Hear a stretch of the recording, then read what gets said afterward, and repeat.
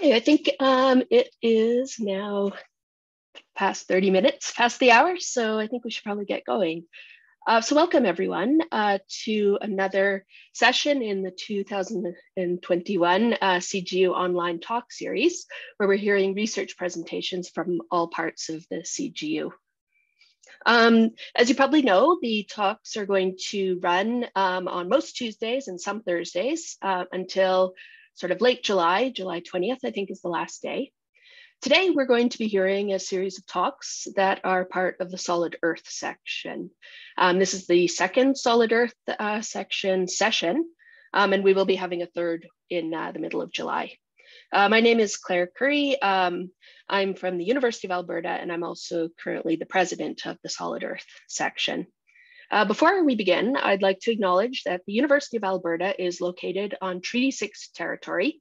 We respect the histories, languages, and cultures of First Nations, Métis, Inuit, and all First People of Canada, whose presence continues to enrich our vibrant community. I'm joined by Erkan Gün and Russ Piskowek from the University of Toronto, who are helping to convene this session. Just a couple of notes. We will have 8 talks in this session with a 10-minute break after the first 4 talks. During the break, we will run a promotional video for next year's CGU meeting. That meeting is going to be held in Saskatoon in late May to early June, and the theme is Science Serving Society. So hopefully by next year, we can all gather in person, which will be the first time since 2019, and I hope you'll all be able to attend that meeting. So we will have those 8 talks today. After each talk, there will be a question and answer period. If you would like to ask a question, you can submit that using the Q&A box, which I think you'll find at the bottom of the Zoom screen. You can type in your question at any time during the talk, and at the end of the talk, we will read these to the speakers and they can answer your questions. However, if you prefer to talk yourself to ask the question, please just note that in the Q&A box, and then we will open up the microphone to allow you to talk and speak to the speaker yourself. So with that, I'd like to pass this over to my co-convener, Erkan, who will introduce the session. Thanks, Claire. Hello, everyone. Before we proceed with the talks, we want to give you a brief intro about this Lithospheric tectonics and mantle dynamics session.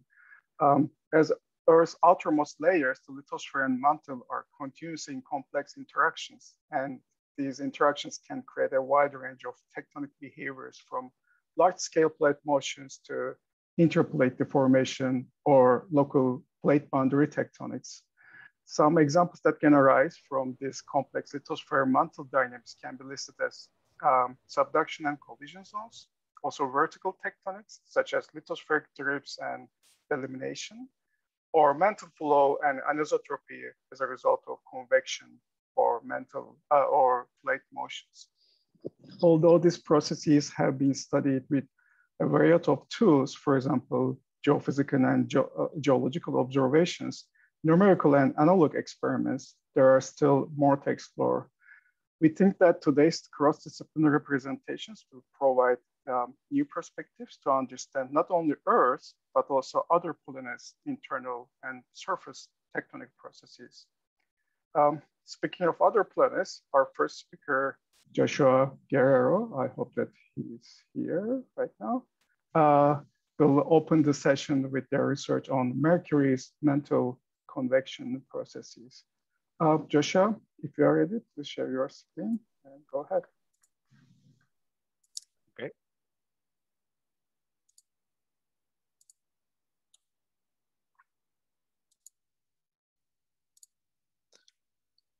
Everyone can see my screen, yes, I take it. Okay.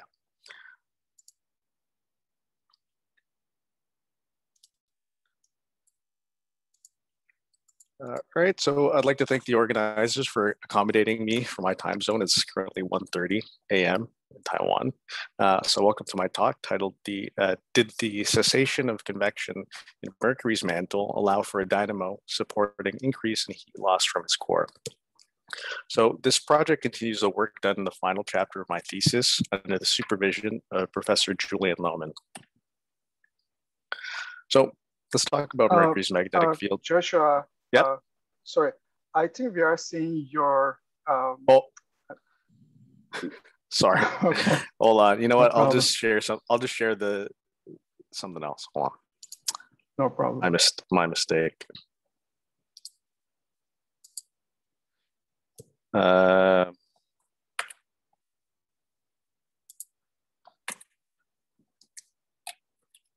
this better? Okay. Yeah, it looks good. Okay, fantastic. Okay. So moving on. So let's talk about Mercury's magnetic field and core heat flow. So Mercury's magnetic field is a fascinating phenomena. From geochemistry and interior structure models, we know that it has a liquid outer core, and its magnetic field has been ruled out as a paleomagnetic remnant, which suggests that it must be internally driven. That is, a dynamo exists. So the presence of a dynamo suggests that there's a minimum amount of heat that is extracted by the mantle. So on the Earth, the mantle efficiently extracts heat by convection, but for Mercury, it clearly doesn't have a mantle that drives plate tectonics, so it must be cooling through a very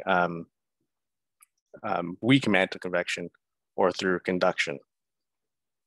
So this adds a little bit to the mystique. So how does Mercury rid itself of heat efficiently if it isn't convecting? There must be some interesting properties of Mercury's mantle. So based on Mercury's iron poor surface composition, its mantle is predicted to also be iron poor. But recently, mineral physics studies have shown that these increased values in thermal diffusivity and conductivity result from an iron poor composition. So this will result in an enhanced heat flow at the CMB, whether by convection or conduction. So in this study, I look at different dynamo-compatible mantle models that are determined by different mantle and core parameters. So the mantle convection model that I use assumes that the mantle is an incompressible Boussinesque fluid. The governing equations are shown on the left. And the calculations are performed using a fully 3D spherical shell geometry and are initiated with a solidus initial condition with random temperature perturbations. So the system can evolve over time with a dynamic cooling bottom boundary condition that include the effects of inner core formation, and it features decaying internal heat sources.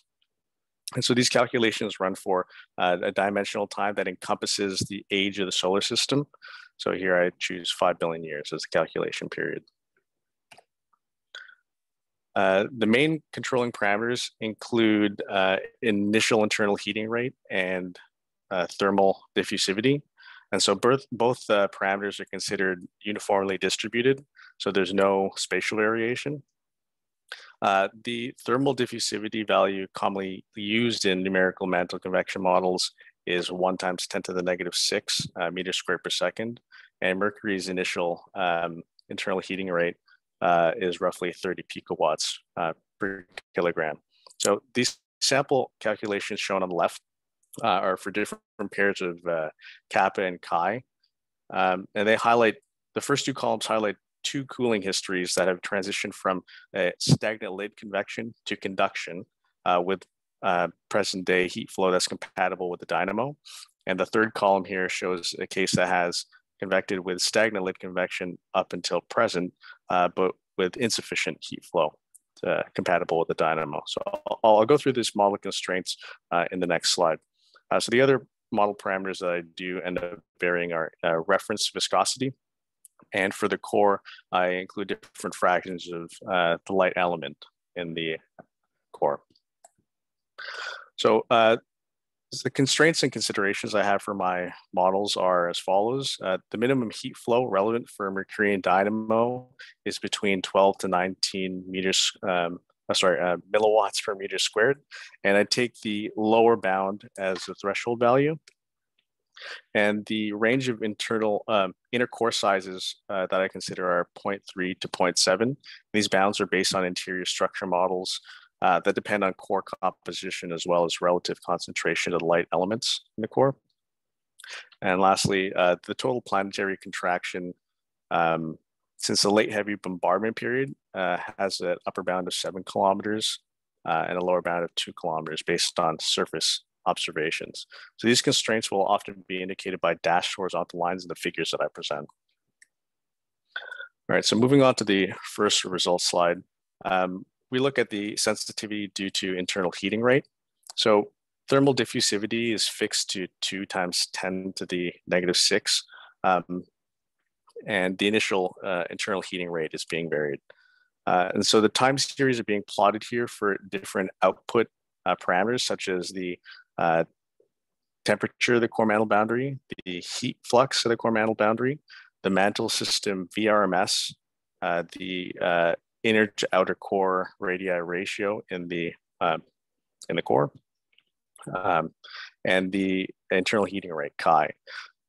And so this last panel for internal heating rate shows that the internal heating rate is indeed decaying over time with a 3 billion year half-life.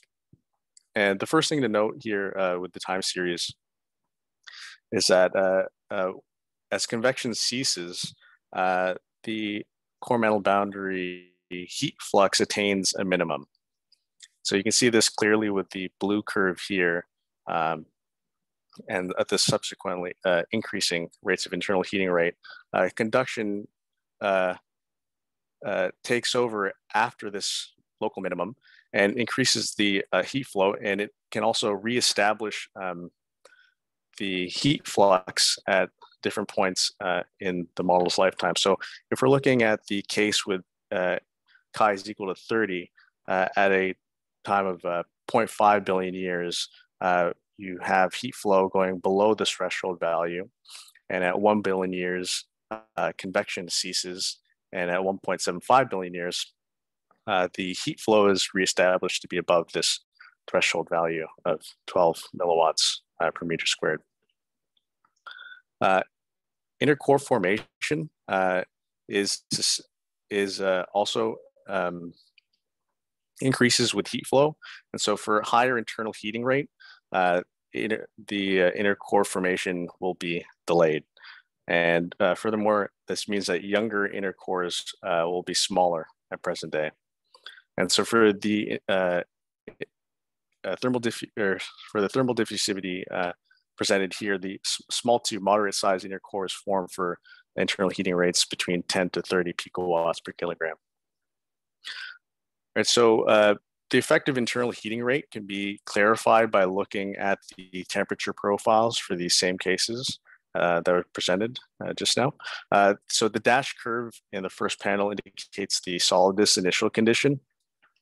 So when convection ceases, the thermal gradient at the CMB becomes steeper. That means flatter towards the x-axis. And when internal heating is lower, mantle cooling is enhanced so that the interior temperature decreases and the core heat extraction is greater. Moving on to the sensitivity due to thermal diffusivity, initial internal heating rate is fixed to 30 picowatts per kilogram, and thermal diffusivity is varied. So the time series here are plotted for the same output parameters as before, except for internal heating rate. So regarding the cessation of convection, we find that convection ceases earlier for higher kappa values. And at the lowest kappa value tested, so kappa is equal to 1 times 10 to the negative 6, very weak mantle convection can persist until present day. So in general, core mantle boundary heat flow increases with increasing kappa, and the dynamo compatible cases are found with kappas greater than or equal to 2 times 10 to the negative 6 for this internal heating rate. So similarly with previous cases that were presented a couple slides ago, inner core formation is initiated earlier when core heat flow is greater. And here, this means when kappa is higher. So moving on to a summary of the results of different kappa and chi. The symbols indicated are in the legend, and the most important symbols being open and closed symbols, which indicate whether sufficient heat flow is attained to support a dynamo. And so the color bar here indicates the relative inner to outer core size. And dynamo compatible heat flow follows a monotonic trend in kappa and chi along this diagonal where you see the transition from solid to open symbols. And so for small to moderate inner core sizes, so from these blues to greens, so 0.3s to 0.55s, we find that there's like a narrow band along this diagonal for very small to moderate size inner cores. And lastly, I point out that there's a very weak mantle convection that can persist at this lowest thermal diffusivity rate that was tested at the highest internal heating rates. Okay, moving on to the sensitivity of initial fraction of light elements in the core. So for the dynamo compatible cases that were found in the last figure, for small to moderate core sizes, we test the sensitivity of different fractions of sulfur in the core. So for all the calculations that were presented previously, I'd assume that there was 10% fraction in the core. And so now I'm testing for lower values, so for 5%, 7%, and for a higher value of 12%.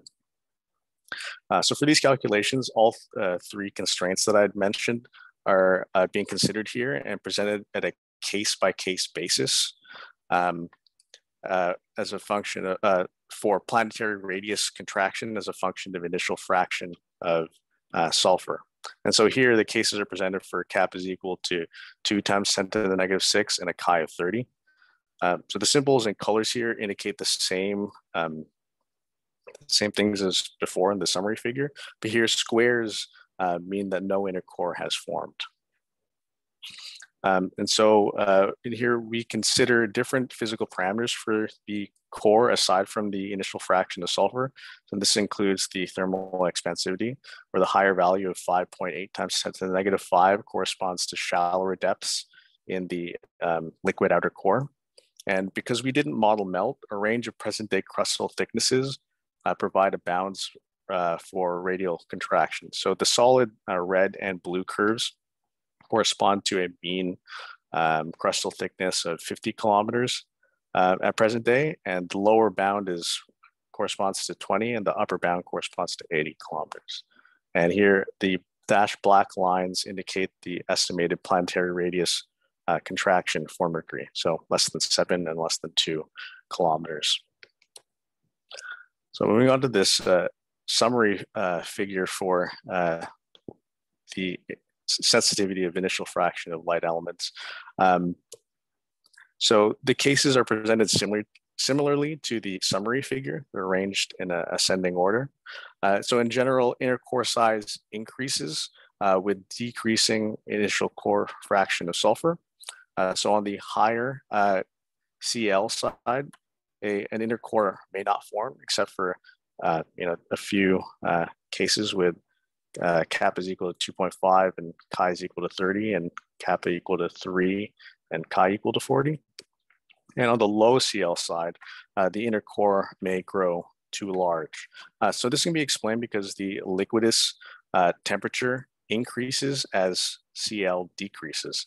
And so because our initial condition is held fixed to a specific core mantle boundary temperature, and it also corresponds to a specific inner core temperature. So the timing of the inner core formation may occur earlier when CL is low. So in summary, cases with dynamo compatible heat flow, which are also consistent with the observed planetary radius contraction, is possible when small to moderate inner core sizes are formed. So for CL equal to 0.1, they have the most cases that overlap with these radial contraction bounds. And so moving on to what I would like to consider in future work and directions. So I'd like to consider a temperature-dependent thermal diffusivity. So in the work that I presented, thermal diffusivity is a bit idealized. So with a temperature-dependent formulation, we may be able to get more efficient heat flow later on in the calculations or later on in the evolution when the mantle is cooler relative to earlier in the evolution of mercury. I'd like to consider different heterogeneous internal heating. So heat-producing elements partition to the surface during mantle differentiation, and they might result in different cooling histories because there's heterogeneous like distribution of internal heating heat-producing elements, and they have different decay constants. And the last thing I'd like to consider is melt generation and crustal formation, and this may allow for more realistic planetary radius contraction calculation and may be more relevant to discussions regarding the cessation of like volcanism on Mercury. And so for my conclusions, that a conduction cooled mantle either sustained or at a later time reestablished the required cooling for a dynamo as observed at present day. A higher thermal diffusivity would be a sufficient condition for heat extraction from a Mercurian core through mantle conduction at a rate compatible with a magnetic dynamo. And present day dynamo compatible heat flow consistent with the constraints of planetary contraction are found for cases with small to moderate intercore sizes.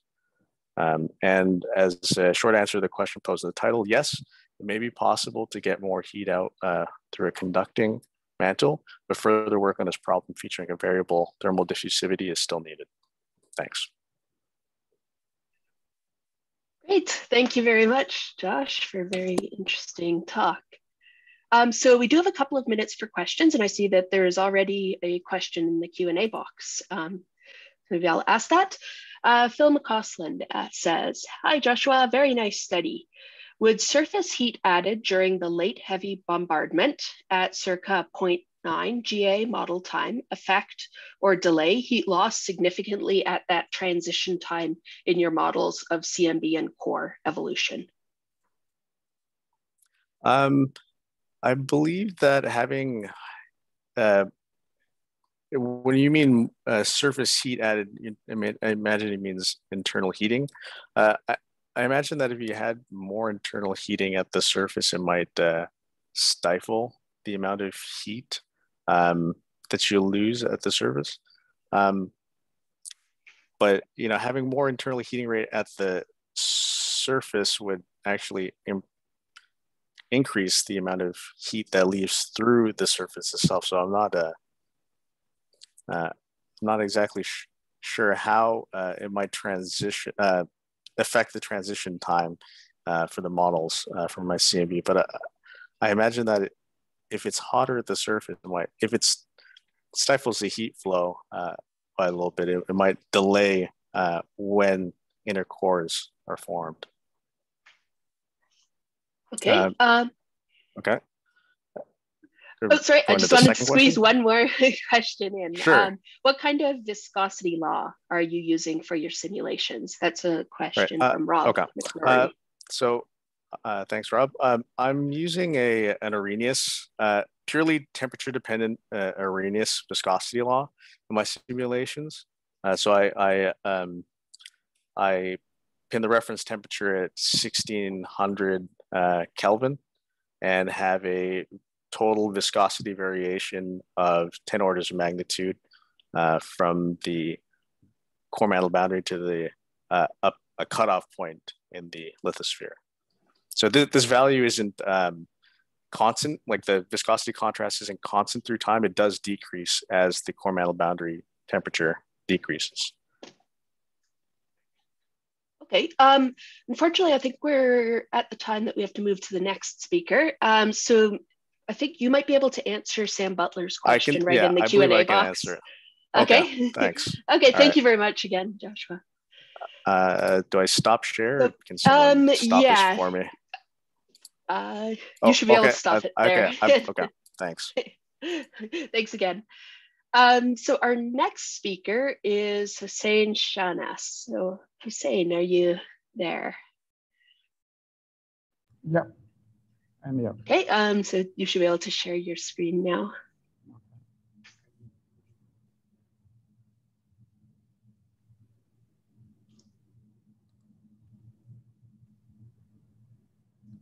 Okay, our second speaker today is Hosein Shahnas, who's going to tell us about super Earths. So go ahead, Hosein.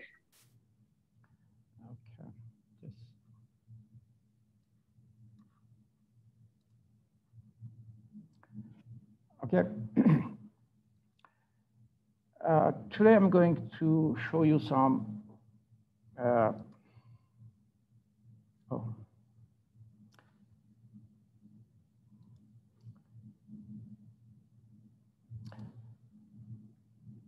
Today I'm going to show you some results from numerical models about the possibility of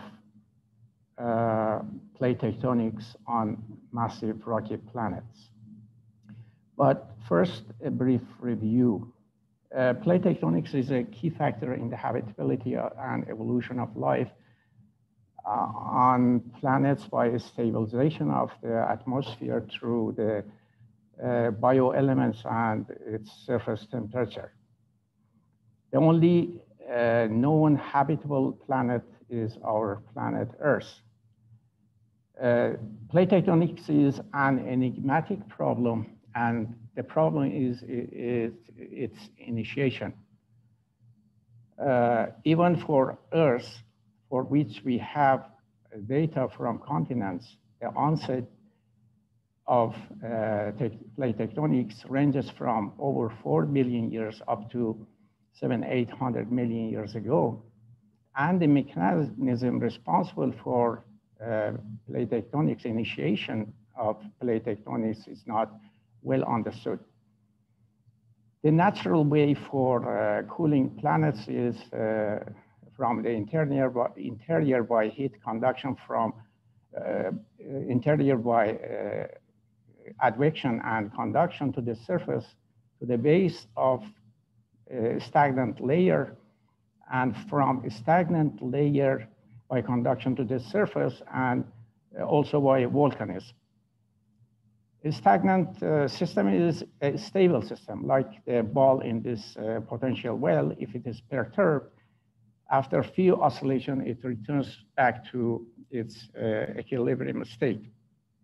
So there should be a substantial forcing mechanism for the initiation plate tectonics, and among the hypotheses, it is the impact of a large impactor of size like 1,000 kilometers in diameter, which may have fragmented and broken the lithosphere with the size of Pacific Ocean.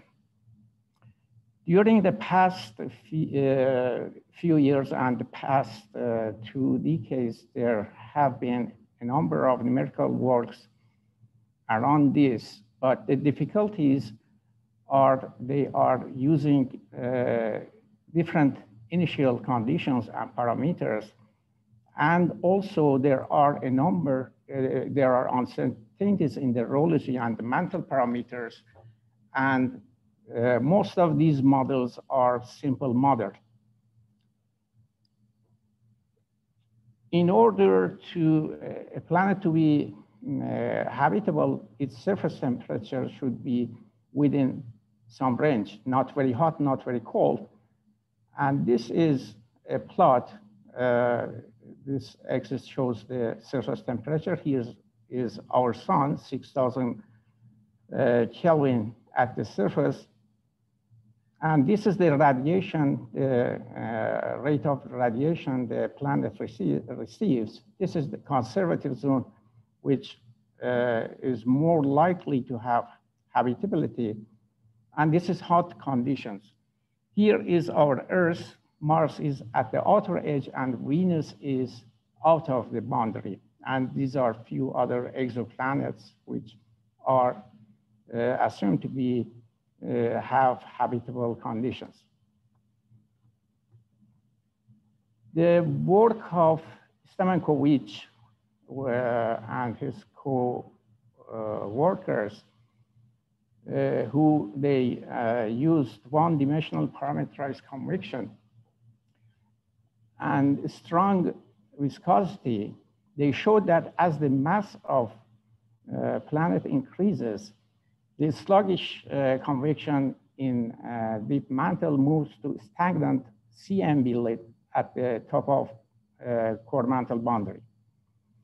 If the condition, if the initial temperature is hot, this may continue for longer time in deep mantle as sluggish convection.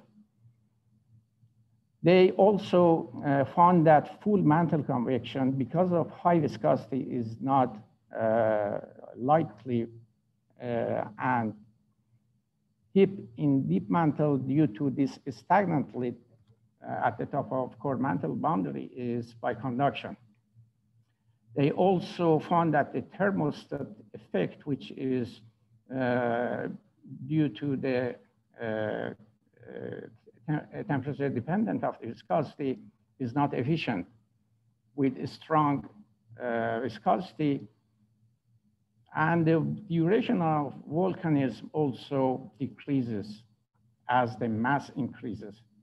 In summary, they found that as the mass increases, with this strong viscosity, the habitability and plate tectonicism is less likely. However, the work of Paul Tackley and his co-workers, who they used two different rheology with fast diffusion and slow diffusion, and they found that using density functional theory calculation, they found they calculated mantle viscosity based on extension of what they have found. They had found for post-perovskite, extending the idea to post-perovskite. They found that for the range of 7 to 10 Earth mass, the mantle is convecting. And also they found large upwellings and small downwellings. And for hot conditions, even there might be superbasal magma at deep mantle. So they found convection for all sizes of planets.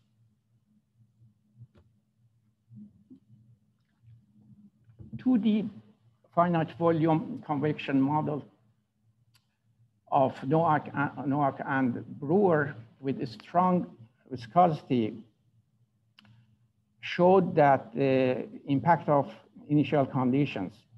They used wet and dry rheology, and they showed that temperature has first order influence, and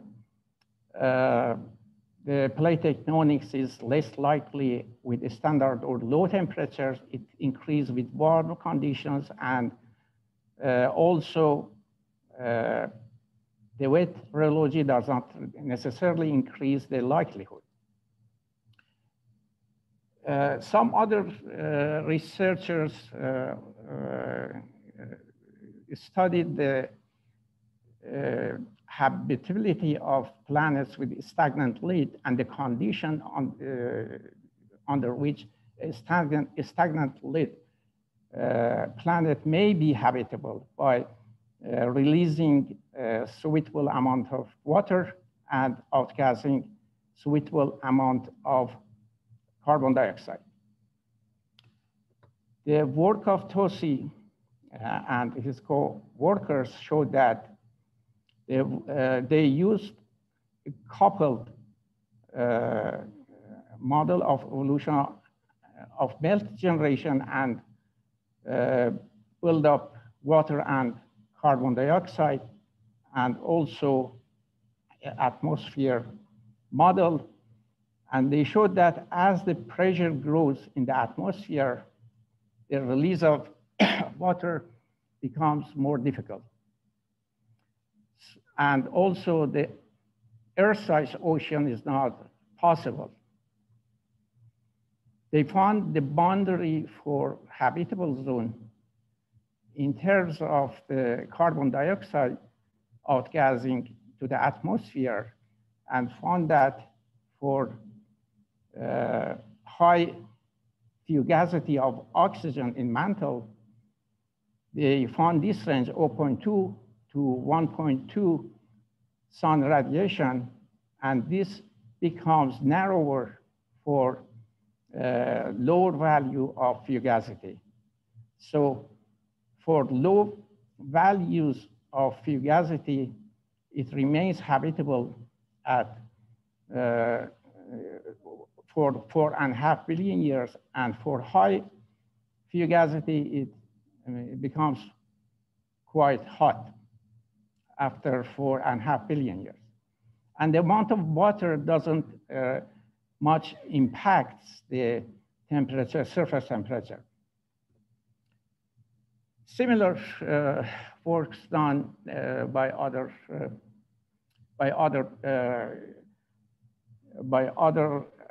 research groups showed that the outgassing is more efficient in the smaller planets and becomes inefficient in large planets. And finally, the summary is the habitability with volcanic activities in stagnant lake regime for small planets is possible, and for younger planets is possible, and as it becomes more massive, it becomes less likely. The work of Foley and his colleague also showed that for this range of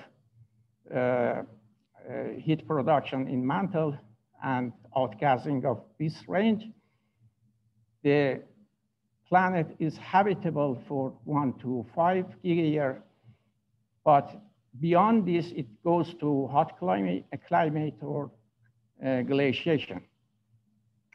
Other work of Foley also found that for outgassing budget 3 orders of magnitude less than the Earth, and 1 order magnitude more than the Earth, the climate is habitable. In this study, I am going to show you a massive planet. It is GJ876, and its mass is about 7.5 of mass of Earth. Its surface temperature is in this range, and based on rocky structure of we assumed from this work, we got this structure, internal structure of density, and this is the gravity, which ranges from 33 to 26 meter per square at the surface. We have included all transitions. This is the alpha to beta spinel transition, which occurs at 20 gigapascal. This is corresponding to, this one occurs at 170 kilometer depth in this large superplanet.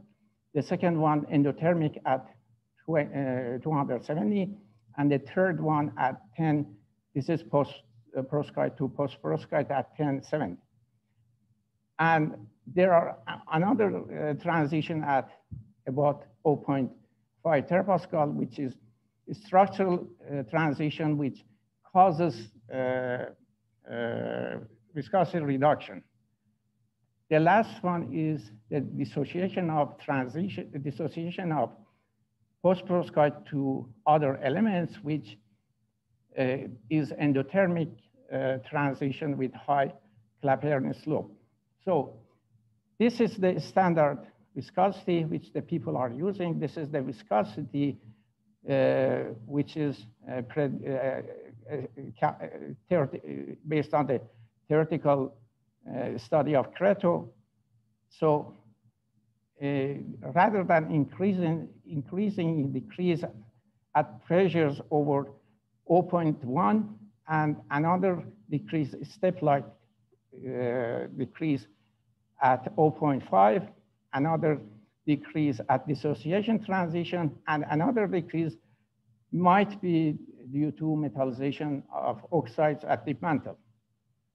We are using 3D compressible contour volume model. And this is the geometry of the planet. Temperature at the surface is 500. And we choose two different temperatures for core mantle boundary. And these are temperature-dependent and pressure-dependent thermal conductivity and pressure-dependent thermal expansivity. So thermal expansivity change varies by a factor of 10 throughout the mantle, and these are the thermal conductivity. I'm showing here model 2 and model 3. Model 1 is similar to model 2.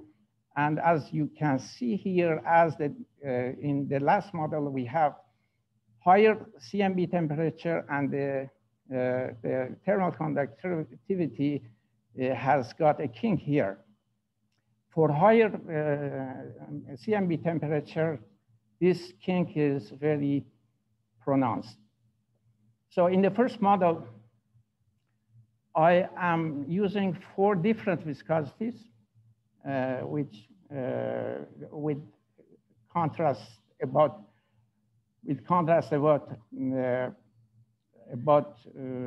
10 to 4.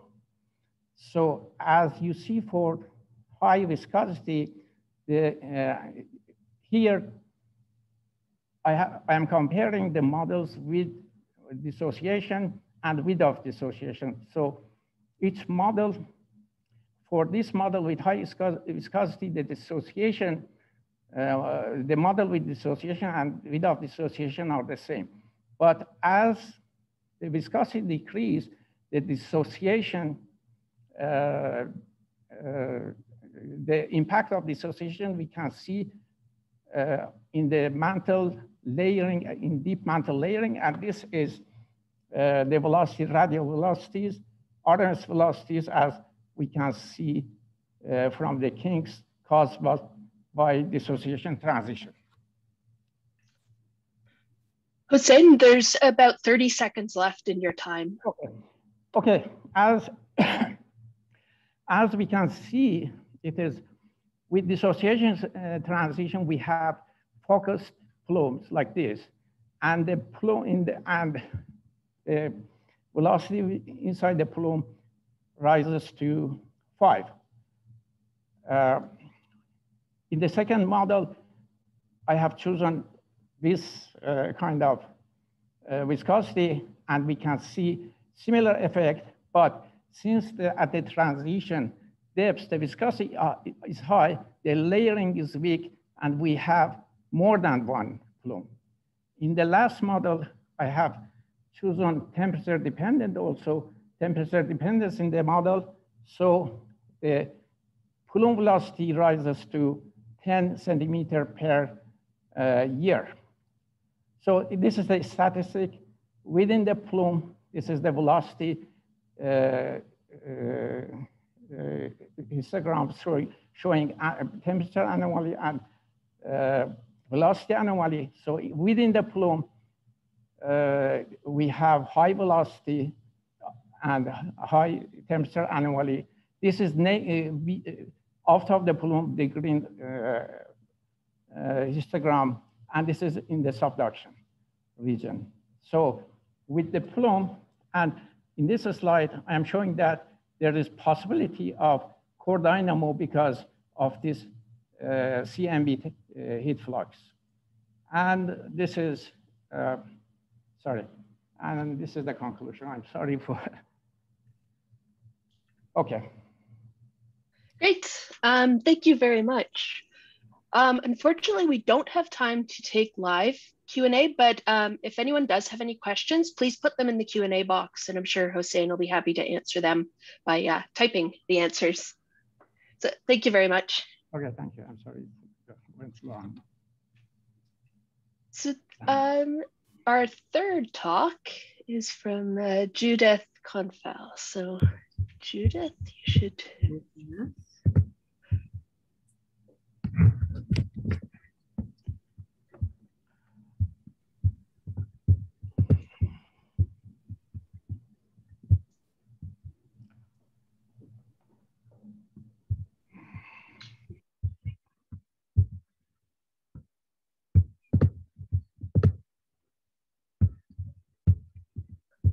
Okay, so now we're going to move to the Mediterranean for Judith's talk. Go ahead, Judith. Yeah, we are going back to Earth. Yeah, I will show some methods to correct seismic tomographies with anisotropy, and the anisotropy comes from numerical models and shear wave splitting measurements, splitting intensities, and yeah, I will show that examples in the Mediterranean. And yeah, I would also like to thank my co-workers at Istanbul Technical University and the INGV in Bologna. And yeah, so anisotropy in general is if the minerals are not aligned in a chaos, but in certain directions. This can happen, for example, in natural fractures or also in upper mantle due to mantle flow. And this changes the, oh, I just saw that my,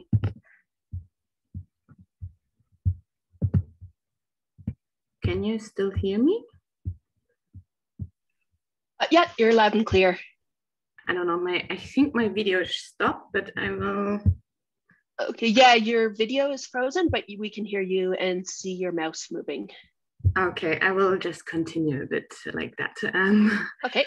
So, yeah, so the elastic properties of the seismic wave change for shear waves. This means, for example, it splits into two quasi waves and one is faster than the other. You can measure the direction of these waves and also the time delay, and this relates to the anisotropic properties of the layers. Actually, Judith, it seems to be showing your title slide. I'm not sure if you're on there. Now it's jumped ahead. Okay, so it's influence of upper mantle anisotropy is the title. Yes. Is that okay? Yes. But you can still not see my video, right? Yeah, your video is like you are frozen, but your mouse is moving. Okay. Yeah. Okay. Yeah. So, and for P waves, this can affect depending on if we have horizontal anisotropy or vertical anisotropy. This can, yeah, get some artifacts in the tomography. And until now, usually tomographies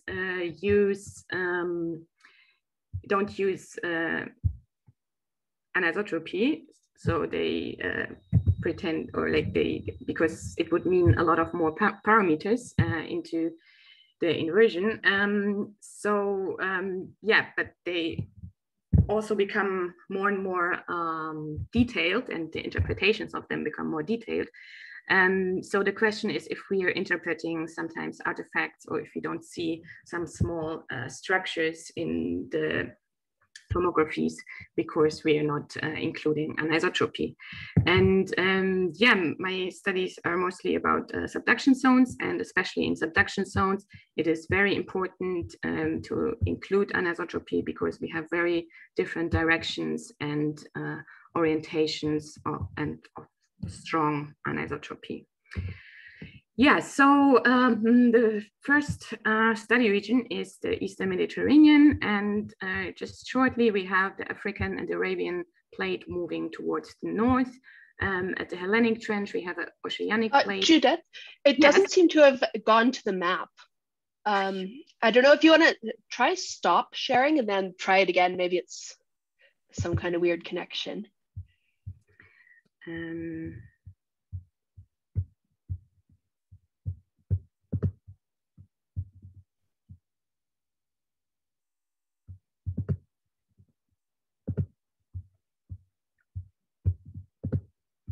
Yeah, that's showing the map. Okay. Yeah, so yeah, we have the Hellenic Trench where an oceanic plate is subducting, and the Cyprian Trench where we have subduction, continental subduction, and already a collision zone here. Between those two trenches, we have a tier, and in Eastern Anatolia, we have a break-off zone, and Anatolia is moving towards west because we have a very strong rollback here. Can you see the next slide? Yes. Okay. Okay, so what this means for anisotropy, what we know from shear wave splitting is that we have mostly northeast, southwest directed anisotropy here, and the strongest anisotropy is in the rollback area in the Aegean, and different directions we only have probably around the tier, but not enough measurements yet there, and also there's some other patterns in the Peloponnese. Yeah, so what we wanted to do is try to model the region in a synthetic model, and do that for around 20 million years. What we suspect is the most recent subduction circle. And we did first a numerical flow model, and then estimated the anisotropy for the grains. And then with that, we calculated averaged SKS splitting. And this was our initial model. We have kind of the African Arabian plate here. Then we have an overriding continental crust, and in between we have an oceanic crust. And we used some weak zones to initiate the subduction and also the tearing. And so you can see that the subduction is initiated quite fast. Then we have a nice rollback. The tearing starts at some point, and also when we look from the other side, we can see that the break-off is occurring. So this means we have more or less the most important features. Of course, it's a simplified model, but we have all the features that we wanted to have in the model, and they are also occurring more or less at the expected time. And so what this means for the mantle flow in the last time step is that we can see very good the effect of the tear. Otherwise, we have more or less like a north-south directed in a lot of region. And we can see that the slab is affecting the direction. And we can see that also in lower slides, depth slides, we can see that the mantle flow through the break-off is also quite strong.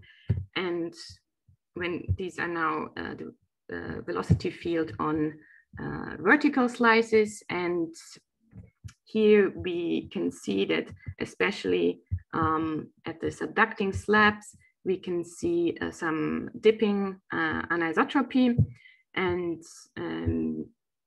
yeah, also at the edges of the slab, there is sometimes some circular movement. And this can be also seen in the anisotropy. So mostly the only dipping anisotropy we can see around the slab.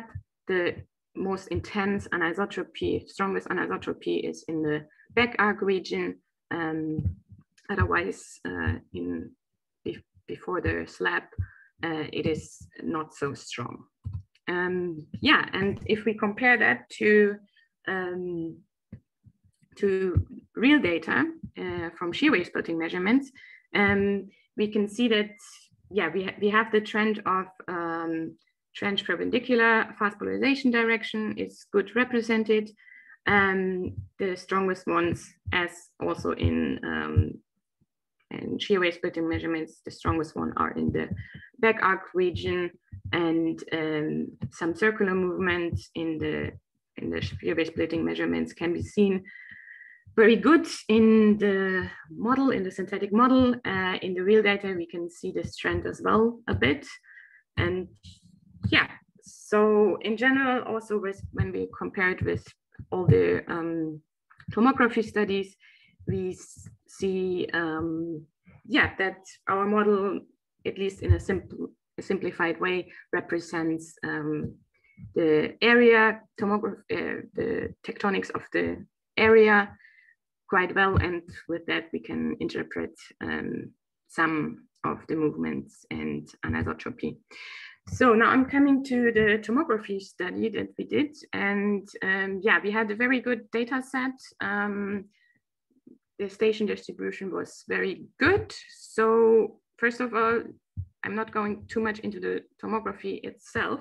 So in general, we were able to get a very, very detailed model of the plates and the subducting plates and all its small fragments, tears. We found some new tear in underneath the Capellonian fault zone that we were able to see in our model. Then we got a very detailed geometry also of the Cyprian-Aegean tear. And yeah, so this was first of all, yeah, regarding the geometry of the slab. And now I'm coming to the part where we included anisotropy into the tomography. So we did two different kinds. First of all, we included the anisotropy from the numerical model. For that, we of course had to change a bit the geometry, but we were somehow able to fit it somehow. The good thing about the numerical model is that we have vertical and subvertical anisotropy, which in real data we do not have. So when we included the SKS splitting parameters, we only have horizontal anisotropy, but of course they're from real data. Therefore, yeah, we also did a trial with that and interpolated that on a single layer. Yeah, so these are the results. We have the completely isotropic tomography, and then the one where we corrected for the anisotropy of the numerical model and where we corrected for the anisotropy of SKS measurements. And you can see that the big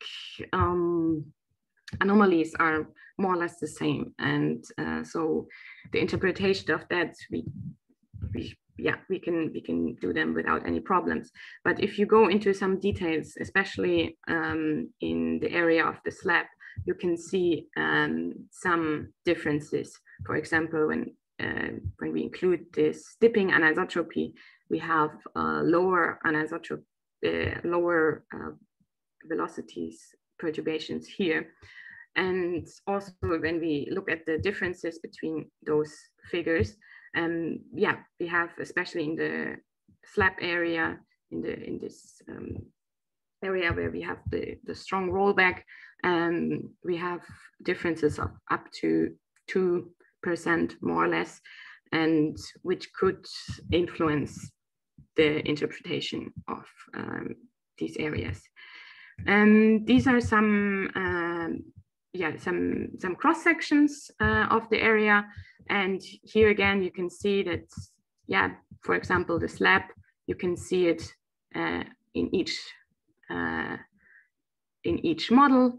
But for example, the geometry is quite different. For example, here we have some anomalies which are not seen here or are different here. The intensity, for example, of this anomaly is less strong when we correct it for SKS anisotropy.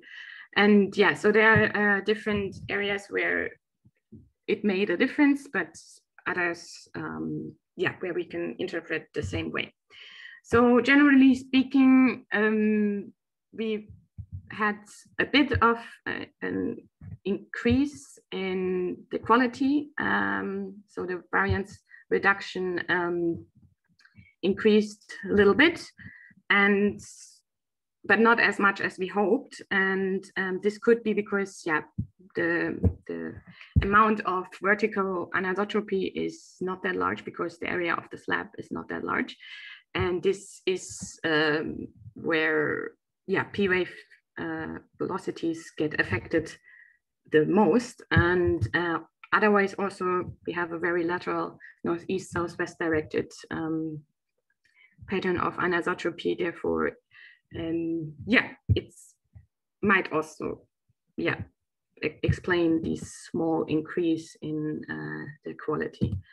And so the next project is still related to correcting tomographies. Now I'm going into the Alps, where we also have a quite complicated subduction system with several slabs and tiers. And here we're looking again into the anisotropy. And first we were looking at the back azimuthal dependencies to see if we have multi layers, or if we can see that from the back azimuthal distribution, because there is a lot of data in the region. But we were looking into if we can find more from that. Then the main project is there to look into splitting intensity. And for now, we just did that on some synthetic data. And splitting intensity is you're projecting the transverse to the derivative of the radial, and then you get in splitting intensities. They depend on the back azimuth. So the good thing about this is if it's dependable on the back azimuth, you also have a depth dependency. So you can include that depth dependency into tomographies. So first of all, we have a lot of stations in the area, and each of these stations is the shear wave splitting parameters are calculated with the sinusoidal curves of the splitting intensities. And we can see here, so here we have the slab moving towards west, and we can see the mantle flow at the edges and lower anisotropy behind the slab and in front of it. And when we invert for that in the splitting intensity tomography, we get depth dependencies. So and for now they're looking quite okay, and they will then later on be included into a tomography. For now, this is just the synthetic data. I'm now working on the real data and hopefully have enough stations with good data, not too noisy, to do that. Okay, thank you very much. And I'm sorry for all the difficulties with the video and stuff. Thanks, Judith. It was a great talk. We have some questions for you. Tianxi is asking. Oh, okay. very nice talk you did. Can I ask, how did you estimate anisotropy from dynamic modeling results? Also, how much uncertainty in the anisotropy field should I expect from this kind of estimation? Thanks. Okay. Okay.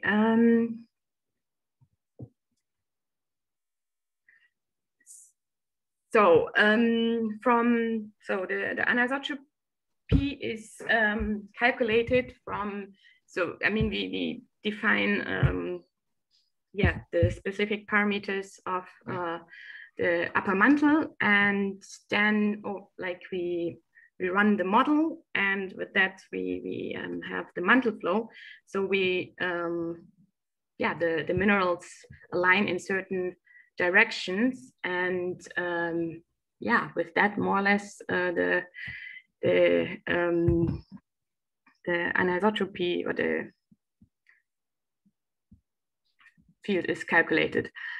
It's maybe going a bit too much into the details, but I mean, either in the paper that I mentioned here, or also Manuela Facenda had a few papers on that that can be read. And then in the uncertainty in the anisotropy field,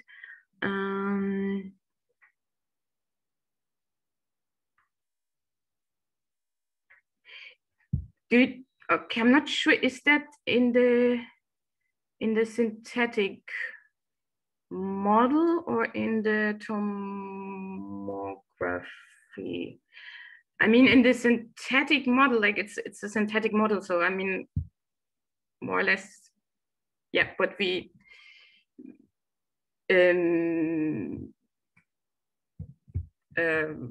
like it's more or less certain because it depends on the parameters that we put in, and the uncertainty in an anisotropy field that we corrected for in the tomography is of course very uncertain, because first of all, I mean, the numerical model is not very certain because it's a synthetic model, and the shear wave splitting is only horizontal and single layer. Therefore, it's quite uncertain. Therefore, we are trying out with splitting intensities at the moment to get a bit more certainty. But yeah, I guess, I mean, this is, we're trying out different ways to make these corrections more certain. But yeah, this is definitely a thing that has to be worked on still. Thanks. I think we have a quick question time too. So Claire, you have a question as far as I know? Actually it follows up nicely from the last question. Thank you for a very nice talk. I was actually wondering how much, I guess, strain is needed to develop anisotropy? Like, I'm just wondering if we see measurements of anisotropy, how far in the past can we interpret them? Or is it, if there's a change in mantle flow, does it very rapidly overprint? Okay, I mean, interesting question. I mean, we can see from fossil and from fossil slabs, for example, we can also see anisotropy. This is, for example, also one of the things about in my numerical model. We didn't include any subduction zones that were before, and Turkey is one of these places where there had been the last few hundred million years, there were so many subduction zones, so there is probably a lot of fossil anisotropy. I mean, we're trying to figure out if we can see that at the moment still. I mean, the question is also like, I mean, at some point probably some of the slabs are getting included into the mantle again, so the anisotropy probably also is less, but definitely fossil anisotropy is there, and yeah, this is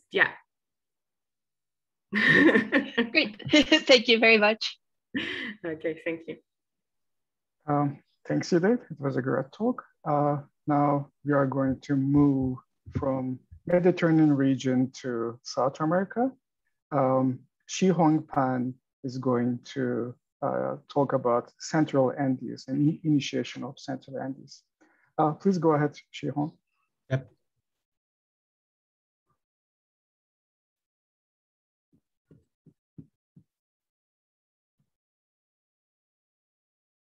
Yeah, can you hear me? Yeah, everything's good. Yep, okay, everything's good, that's good. Hello everyone, my research is about the initiation of central Andes insights from 2D numerical modeling. As we all know, the Andean Cordillera is a mountain belt that extends over 6,000 kilometers from along the west margin of South American plate, and is the largest mountain belt in the world without continent collision. And my work addressed the initiation of the deformation in central Andes.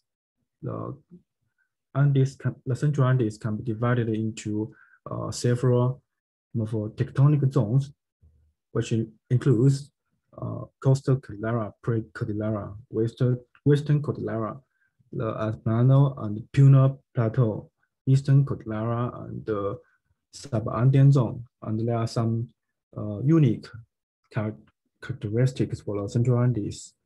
The Central Andes has the highest deformation and is currently from the high plateau with an average elevation about 4,000 meters above the sea level. In addition, the Central Andes is characterized by the thickest crust with large area in it, in excess of 60 kilometers, and it has maximum shortening, crust shortening, which can up to 300 kilometers.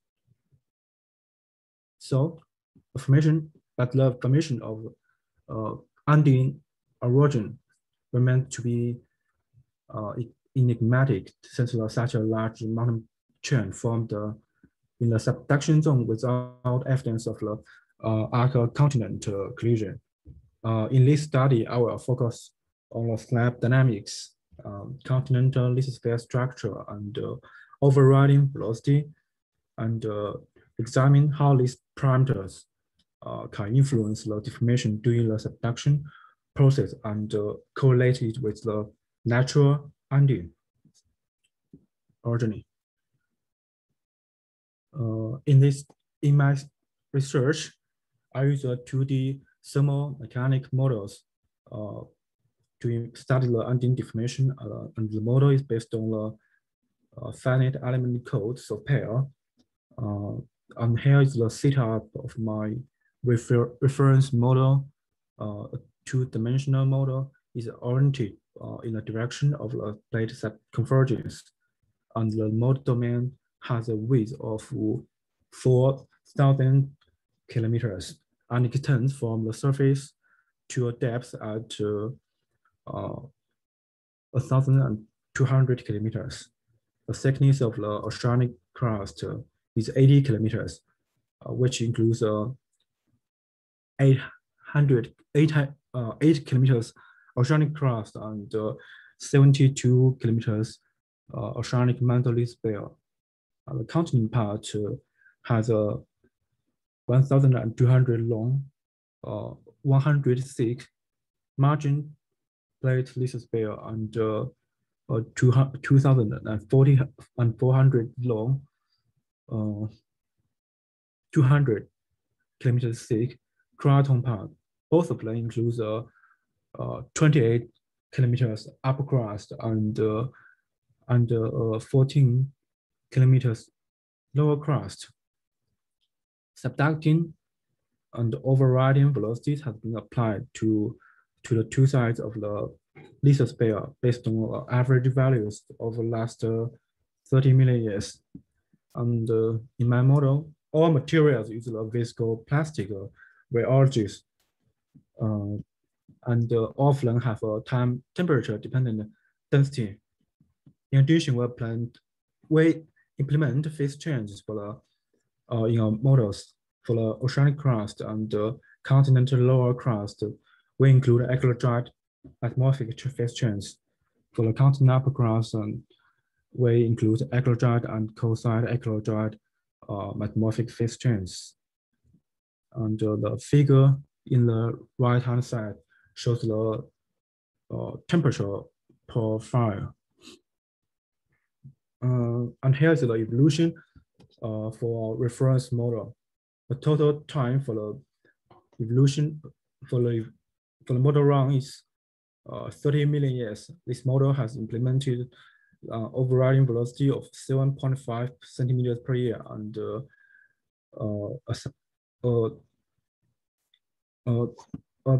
subtracting velocity of 7.5 centimeters per year and the overriding velocity of 2.5 centimeters per year. And the viscosity for the lower mantle is 10 to the power of 22 Pascal per second, which is around 10 times larger than the deep upper mantle. In general, the evolution can be divided into two stages. You can say during the first stage, it's within 4 million years. The oceanic plate continues subducting at a very steep angle, and the slab can sink freely into the deep upper mantle. By 4 million years, the slab reaches the boundary between the upper mantle and the lower mantle, and the evolution enters into the second stage. During this stage, we can say the sinking of the slab is inhibited by high viscosity lower mantle, and the oceanic plates start to fold, with the force pulling at around 600 kilometers depth. As the subduction continues, we can say the folded slab penetrates, overcomes the resistance due to the viscous jump and penetrates into the lower mantle. At the same time, we can see the continent part experience deformation, experience the compression stress and starts to deform. And by 30 million years, the slab have folded several times. And most part of the folding sink into the lower mantle. And during the evolution, we can also see the materials from the crust have been dragged down, which can represent the subduction, erosion process, and some of them being dragged to the mantle, and some of them the laminates in the mantle sphere. And here is the horizontal deflectoric stress profile, and the blue color indicates the extension, while the red color indicates the compression. We can say before the slab enters into the lower mantle, the crust in the margin plate experience slightly compression but right after it enters into the lower mantle, the margin lithosphere experience compression, stronger compression. And the right-hand side figure shows the trench motion. Trench motion can be an indication of the deformation, cross deformation or cross shortening. From this figure, you can see the continent deformation can be divided into two episodes. First episodes of deformation occurs before 4 million years. And the second stage is after that. During the first stage, it shows a higher trench movement rate due to the subduction erosion. And while the trench moves, while the trench motion rate becomes stable during the second stage, and the total trench motion is 275 kilometers, and 29% is contributed by the subduction erosion. In this study, 3 parameters have been examined, which includes the slab dynamics, overriding velocity, and continental rheology. For the influence of slab dynamics on the continent deformation, we study the interaction between slab and lower mantle. This is done by changing the lower mantle viscosity. Here, our present model with a very weak lower mantle is 10 times weaker than the reference model. And this The viscosity for this model is 10 to the 21, 10 to the power of 21 Pascal per second. And we can see for this model, the slab can easily enters into the lower mantle and gets back around 1100 kilometers. And there's almost no faultings occur in the lower mantle. And with the continue of the subduction, the trench, you can see the trench rolled back, and the marginally sphere experience extension. You can see from the, can also see it from the trench motion movement figure here. We also investigate the influence of the overriding velocity of the continent plate. Here I present the model with the overriding velocity of 5 centimeters per year, which is twice larger than the reference model.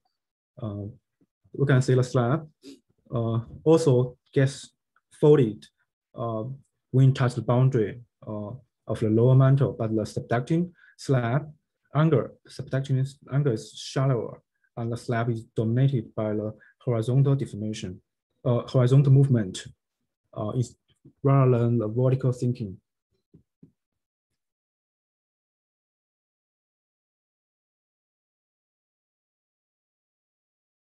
And we can see the continent part also experience severe heavy deformation. When you look at the trench motion, the total trench motion is 450 kilometers, and 17% is contributed by the subduction erosion. In addition, continent rheology is also the parameter I've tested in my research. Our present model with a weaker margin lithosphere. The cross rheology is the same as the reference model, but with a 10 times weaker mantle lithosphere. And here is the model evolution. We can see the slab descends into the lower mantle and is deflected when it encounters the high viscosity lower mantle. With the continuous subduction, the folding of slab enters into the lower mantle. In addition, we can see loss of drips from margin mantle lithosphere, and the margin part, can see the margin part experienced extensive deformation. Yeah, loss of drips and content part experience extensive deformation. And when we compare the trench motion with the reference model, it clearly can be seen that the trench motion, the amount of trench motion is around 100 kilometers larger than the reference model, and 19% is contributed by the subduction erosion. In addition, I also want to present the model without continent deformation. For this model, the continent is stationary. The crust rheology is 10 times stronger than the reference model, but with the same mantle lithospheric rheology.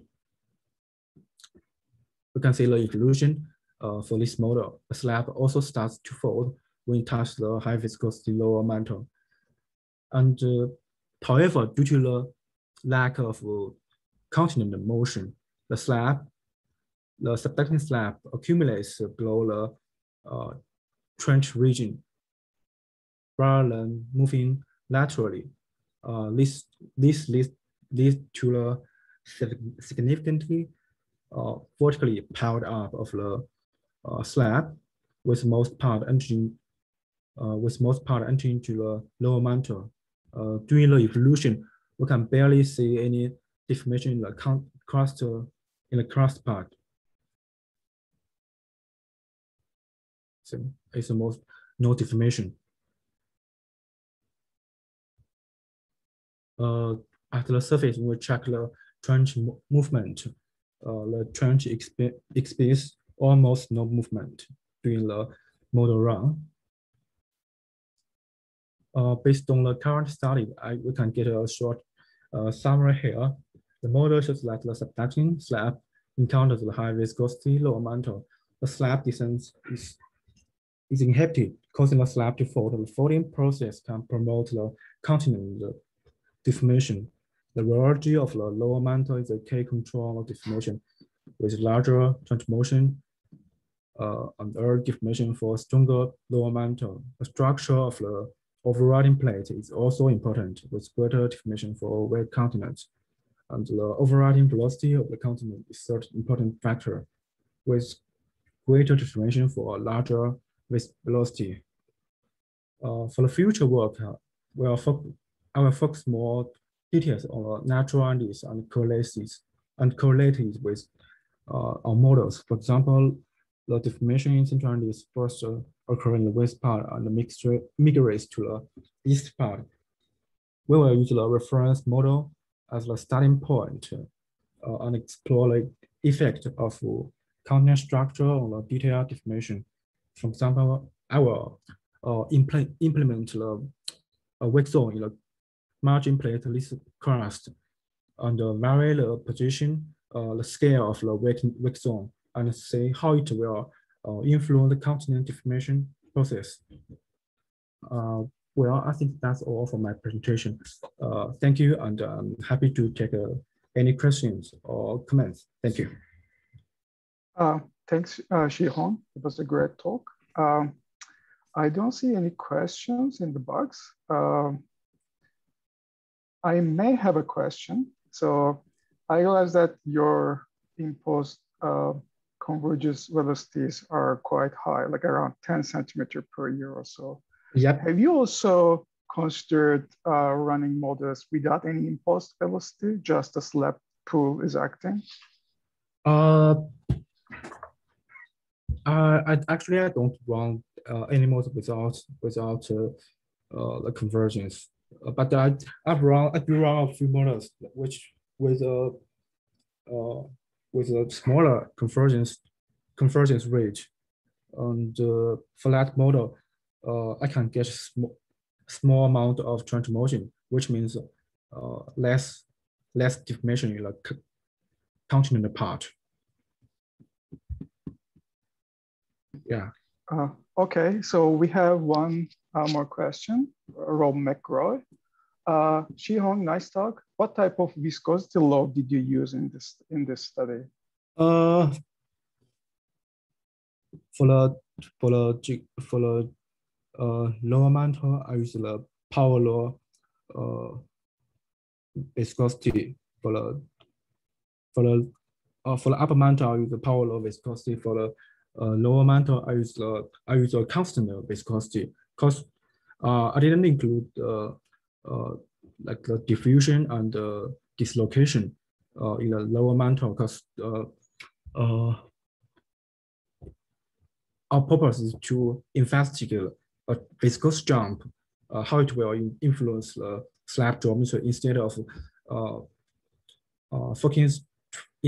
focusing too much details on how the diffusion or dislocation, how these factors will influence the slab geometry. And I think some previous work regarding the slab geometry, the influence of the interaction with the slab and mantle, they also impose the constant viscosity for lower mantle, and they think is reasonable. Oh, thanks. We have two more questions, but I think we don't have time before the break.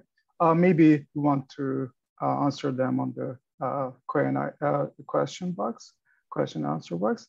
And now we are going to have a break for 5 minutes, and we are going to start 3:05 with nice talks about vertical tectonics and supercontinent classification. We'll see you soon.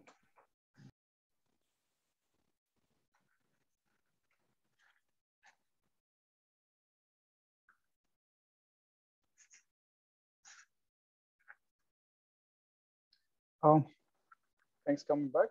So we will continue with David, and David is going to present us lithosphere removal in northern Colombia. Go ahead, David. Thank you very much. Okay, I'll share my screen. Okay. Okay, so as he said, my name is David, and I'll talk about surface observables of lithosphere removal in northern Colombia. Specifically, my research is focused in the Sierra Nevada de Santa Marta, which is this mountain that you can see here in the picture.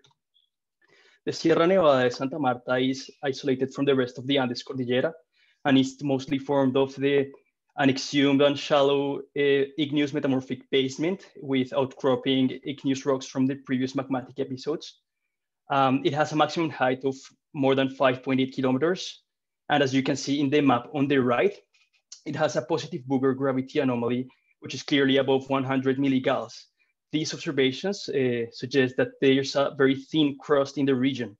So that would mean that the mountain is not in isostatic balance and that there's other forces that contribute to its support. And there's also other studies that suggest that there could be a high heat flow in the area, but this data is scarce. Anyway, the purpose of this research is to identify if there's possibly lithosphere removal in this region, if it has occurred, and if it could explain these type of observations. So the approach that we use is a two-dimensional numerical modeling using the software aspect. We use the Boussinesq approximation, meaning that the materials are incompressible. The material parameters for the lithosphere and the mantle are standard for the lithosphere and upper mantle. I show the domain from the surface to the 660 kilometer discontinuity. As you can see, the boundary conditions are free slip at the lateral boundaries, no slip at the bottom, and a free surface on top. This rectangular region shows the area that I'm going to plot in the following graphs. Because it's the region of interest, you can see that there's a thickened region in the middle of the profile, which corresponds to the mountain region. With this, for this, we assume that there was a previous phase of shortening which produced this crustal thickening and produced also this instability in the mantle lithosphere. In the starting setup, we start with isostasy between the initial topography and the crustal root below. So the dynamics is triggered at the beginning by the instability of the mantle lithosphere. In the plots on the right, you can see the density structure, the initial temperature, and the viscosity. The density and the viscosity are both temperature dependent. The viscosity follows the power law for dislocation creep. Here you can see the black line representing the reference viscosity structure. It has the viscous rheology of wet quartzite in the upper crust, dry metal and diabase in the lower crust, dry olivine in the mantle lithosphere, and wet olivine in the sublithospheric mantle. And these viscous rheologies are limited at the top with a Drucker-Prager yield criterion in 2D, using a friction angle of 15 degrees and a cohesion of 20 megapascals. And there's a strain weakening when the plastic strain changes from 0.5 to 1.5. Here, the colored lines show other viscous rheologies that I will use in the models that I'll show. For example, for the lower crust, I'll also use mafic granulite, which is this blue line, eclogite, which is this green line. And for the mantle lithosphere, I'll also use the wet olivine rheology, which is this red line. These results are for the reference model, which has the same setup that I showed previously. Here at the right, you can see the profiles for the initial, for the topography, the Booger gravity anomaly, which is modeled from the density structure of the models, the surface heat flow, and the density maps at different time steps, in this case, 30, 50, and 70 million years. And here you can see an animation. As you can see, there's not a significant change in the topography or the gravity anomaly. There's only this mantle lithosphere drip, which produces an increase in the heat flow as the lithosphere becomes thinner. Now, I created this model B1, which has the same setup as the reference, but it has eclogization in the lower crust. So this happens when the temperature is above 680 degrees Celsius and the pressure is above 1.2 gigapascals. If that happens, then the density increases to 3,550 kilograms per meter cubed as the eclogite density. Here, what you can see is that the lower crust starts turning to eclogite. Then there's a mantle lithosphere drip, followed by the complete removal of the crustal root. You can see how that affected the observables of topography and gravity here. From this model, I created the set B, which has the same setup, but I tried different lower crustal rheologies. So for example, model B1 has the reference rheology, which is dry Maryland diabase. Model B2 has a local mafic granulite just in the region of the mountain in the center. And model B3 has a rheology of mafic granulite all along the profile. Overall, you can see how including a weaker rheology as mafic granulite produces a decrease in the topography and an increase in the surface heat flow, and it also speeds up the mechanism. For model C1, I used the same setup as the reference, including also eclogenization, and there's also wet olivine locally in the mantle lithosphere. So that's a weaker rheology. In this case, the behavior is similar to the previous. There's eclogenization, there's this mantle lithosphere drip and complete removal of the crustal root, but this happens much faster this time because of the wet and weaker rheology of the mantle lithosphere. Based on this model, I created the set C, which has the same alterations in the lower crust as the set B, just that in this case, it has this wet olivine in the mantle lithosphere for all of them. So for example, model C1 has dry Maryland diabase, C2 has the local mafic granulite, and C3 has the mafic granulate all along the profile. So to understand and compare the results from all these models, I report here the value of the observables of height, gravity anomaly, and heat flow right on top of the mountain, averaged over a 50 kilometers window, and how that value evolved in time. So if we look first at the black line, which shows the reference model, we see that there's not a big effect in the topography, and there's just a little increase in the heat flow because of the removal of the mantle lithosphere. And in the gravity anomaly, we see this jump, which is caused by the drip of the mantle lithosphere. For the rest of the models, there's a subsidence induced by the lithosphere removal. The topography drops. For the gravity anomaly, we see an increase, which reaches a maximum right after the complete removal of the crustal root. And then since the load of the mountain starts sinking back again, thickening the crust, there's a decrease. And in the surface heat flow, we see an increase, but that's a bit after the removal of the crustal root because it takes some time for heating to reach to the surface. So you can compare the models of set C to the blue lines of set B and see how much it made the behavior faster.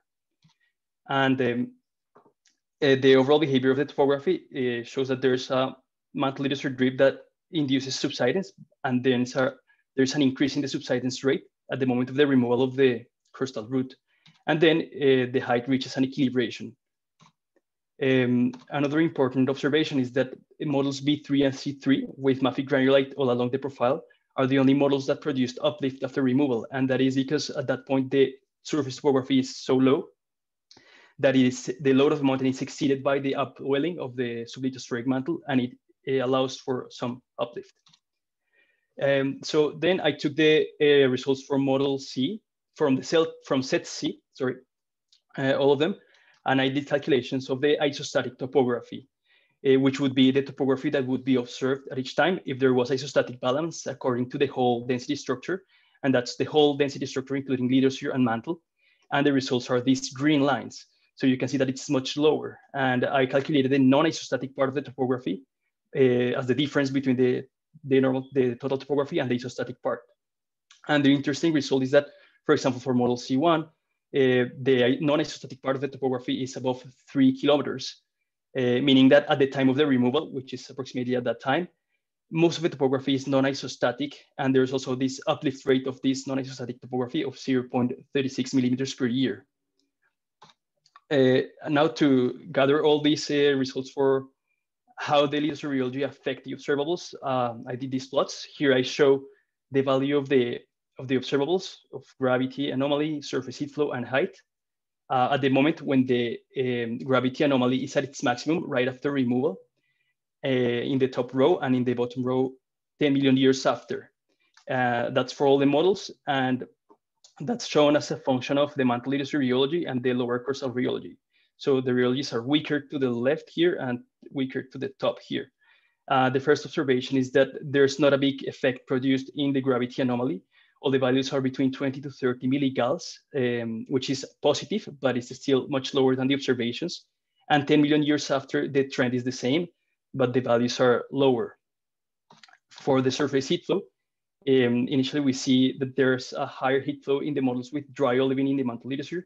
That's because there's a slower removal, so this time of the maximum gravity anomaly occurs later, so there's more time for heating. But this is not quite the behavior that we want to see. It's more what happens after, because there has been enough time for heating. So at this time, we see that weaker rheologies for both mafic granulate and wet olivine, lower crust and mantle lithosphere, there's more lithospheric thinning, and that produces more heating. For the topography, we can see that the stronger lower crust provides more support for the orogen load, and that's why it has higher topographies towards the left. And if the mantle lithosphere is weaker, there's a faster removal. So since the root is removed faster, then there's less time for the mountain to sink, producing higher topographies at that time.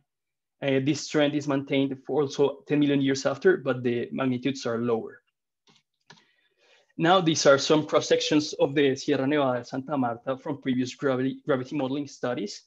These studies, they have, in general, different models, different approaches, but they all agree that the density of the rocks of the basement that it's exhumed and shallow in the region is very significant for the gravity anomaly, and they include that difference. So following that, I did modeling set D, which is the same as set C, but it has density in the upper crust locally in the mountain, 100 kilograms per meter cube higher. So you can see that in all these density maps. And including that effect, I compared the observations in time with the reference model C1 as the reference. And we see that the load of the denser block produces a little bit lower topographies, but it's not too dramatic defect, not too drastic. For the gravity anomaly, we see the same behavior, just that the denser upper crustal block produces an increase in the gravity anomaly, of course, and there's not a significant change in the surface heat flow, as you can see here. So from all the models that I showed, I chose model D1 as the preferred one because it maximizes the simultaneous occurrence of a high gravity anomaly and a high topography. I compare here those results of the model at the time equals 0 and at the time right after removal, which is 23 million years, compared to the observations across this line, which are shown here in black for topography and gravity anomaly. So first of all, for the initial gravity anomaly, you can see that the effect of the denser block on top, it's small compared to the negative effect produced by the crustal root. And after the full removal, the gravity anomaly is closer to the observed values. For the topographies, these are still smaller, but it's still a high mountain together with this high gravity anomaly. This dashed line shows the isostatic topography at that time, right after removal.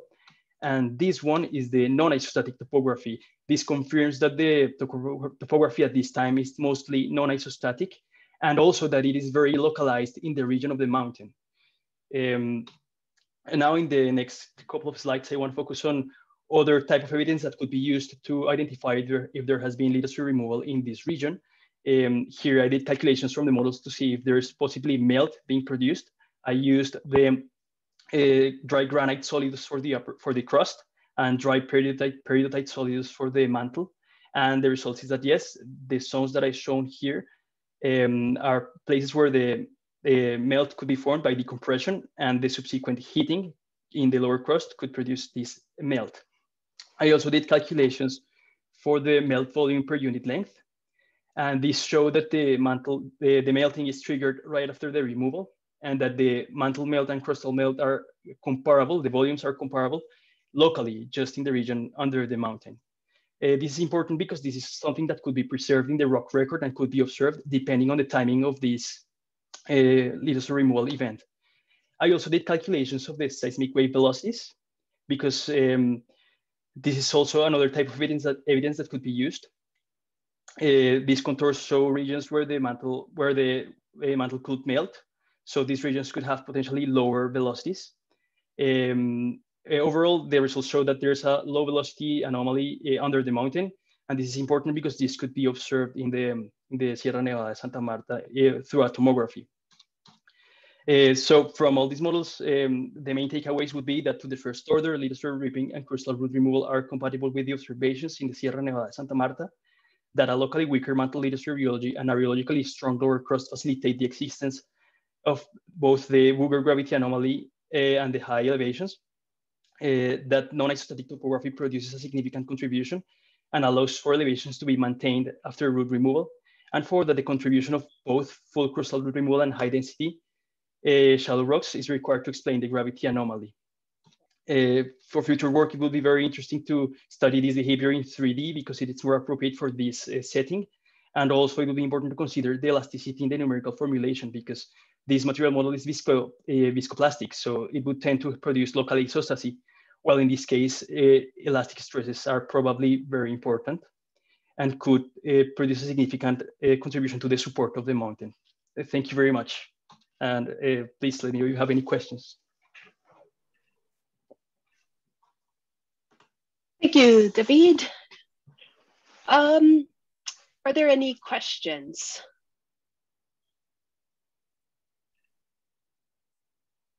Let's give it a couple of seconds to let people type. Actually, I think one of our panelists has a question. Russ, do you want to shout out your question? Sure. Great talk, David. That was excellent. You really broken down the topography, and it's fairly complex there. I guess my natural question is for some of your future work, are you looking at horizontal deformation as well? I'm curious on two parts, what the models might show. I'm not sure if you've looked at it. I think ASPEC could do that, but also the geology. So do we see zones of extension, contraction, compression in that area? So part one is there any observables that might show that that exists? And two, have you thought about doing it for the modeling? So you mean about like deformation patterns in the surface, right? Like extension or contraction zones. Yeah. It's a bit complicated because in these models, I try to look at the isolated effect of the drip dynamics. But in the real scenario, this is a bit close to the boundary between the Caribbean plate and the South American plate. There's probably a flat slab subduction nearby. So it's difficult to know which patterns in the surface are caused by the boundary between the Caribbean plate and which would be produced by the drip. I guess there's a lot of deformation, of contractional deformation in the center. But the answer would be that it's hard to do that, to observe that. Observe it in the models or in nature? No, in nature, in nature. In models, that could be observed, of course. And that would be interesting to see, yeah. Okay, thank you. Sure.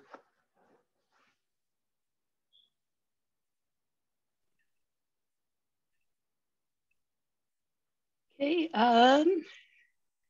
give it 5 more seconds for anyone to get a question in. And if you do have any questions afterward, you can type them into the Q&A box, and then I'm sure David can answer by typing back. Sure. Okay, I think let's move to the next talk. So thank you very much. Sure. I think we are going to stay with the theme of lithosphere removal processes, but using a slightly different technique. So our next talk is by Julia Andersen. So I think you should be able to share your screen. Okay.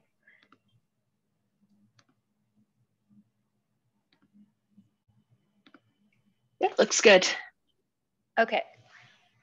Hi, everybody. My name's Julia. I'm a PhD student here at the University of Toronto, and today I'm going to be talking to you about 3D crustal analysis of symptomatic versus asymptomatic lithospheric drip removal with insights from analog modeling. So just as an overview, I talk about the mantle lithosphere a lot in this presentation. So I just wanted to point out where I'm actually referring to. So the lithosphere is comprised of the crust and the very uppermost mantle, which is more rigid, and that's overlying the weaker asthenosphere. So when I say mantle lithosphere, I'm talking about that very uppermost mantle. So there is geophysical evidence, mainly seismic tomography, that reveals areas with mantle upwelling and previously thinned or descending mantle lithosphere. So for example, on the left, we have the central Anatolian plateau, and you can see this orange region, which is a lower velocity region where the mantle has upwelled into this sort of chunk of missing mantle lithosphere, which is the bluer high velocity region.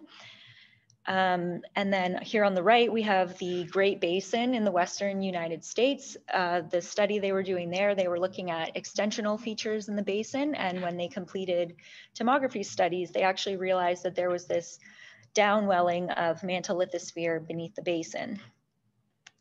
So what exactly is a drip? It's a proposed mechanism for removal or thinning of the mantle lithosphere. It's an intraplate tectonic process, meaning it's happening within the plate boundaries, not at the margins.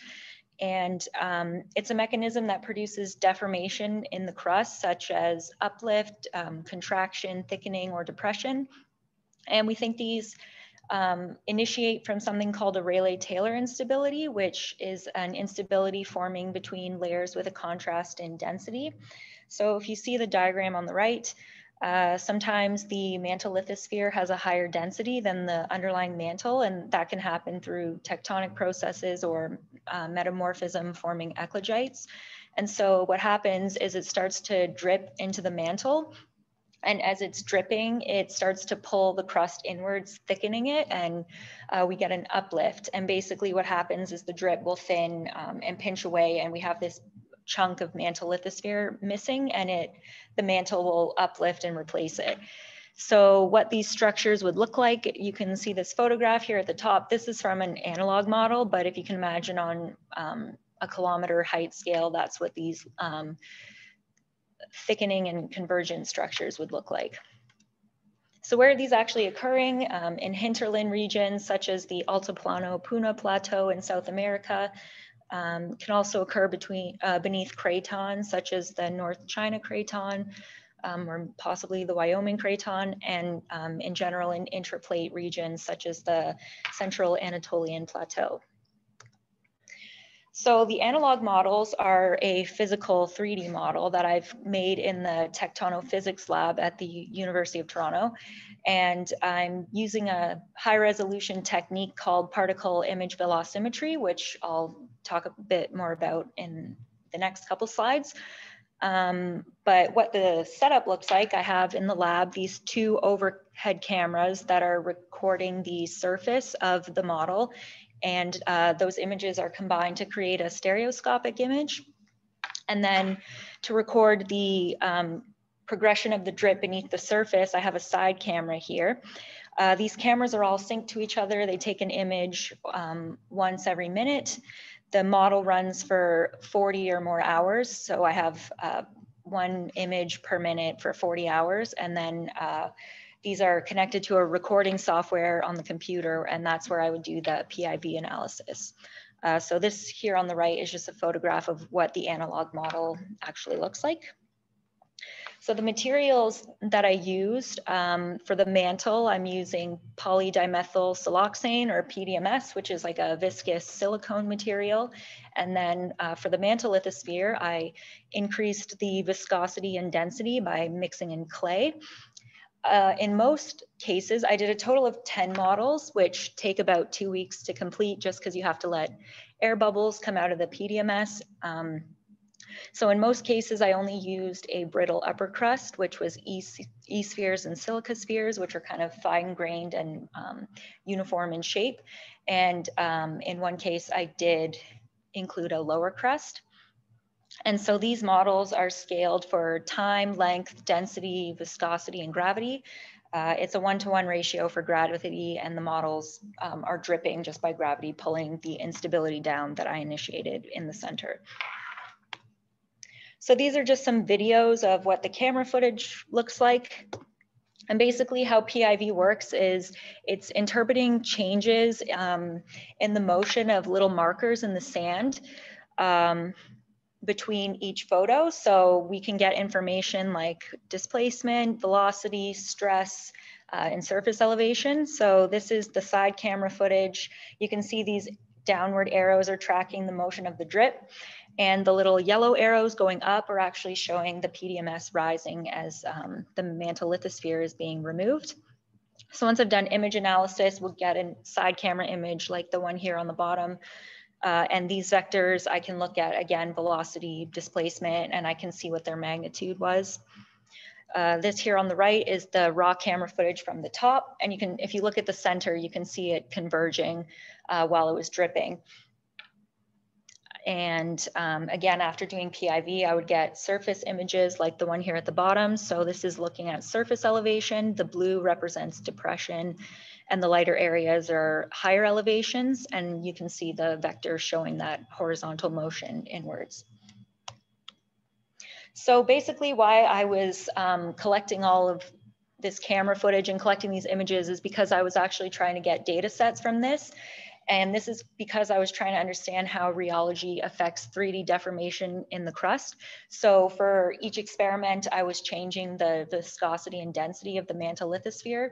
And I wanted to see, one, how it changes the structures that we can see in the sand, but also if that would change how the topography evolved over time. So basically, I have 1 image per minute for 40 hours. I would take a horizontal cross section over top the area where the drip was. And so each crop section represents 1 line of data. I just focused on the center where the drip was located, decided to pick the minimum value of each line of data and just see how that changed over time. So we would get a plot like the bottom right here. So I'm just going to show you 3 representative experiments. These all actually have the same rheology for the mantle lithosphere. So experiment 1 was about 40 hours, and you can see in the center we had sort of a subsidence where it starts to become darker in blue and then lighter as the surface uplifted. And then this photograph down here at 40 hours is showing you those convergent structures where the drip actually pulled the crust in, making these little ridges.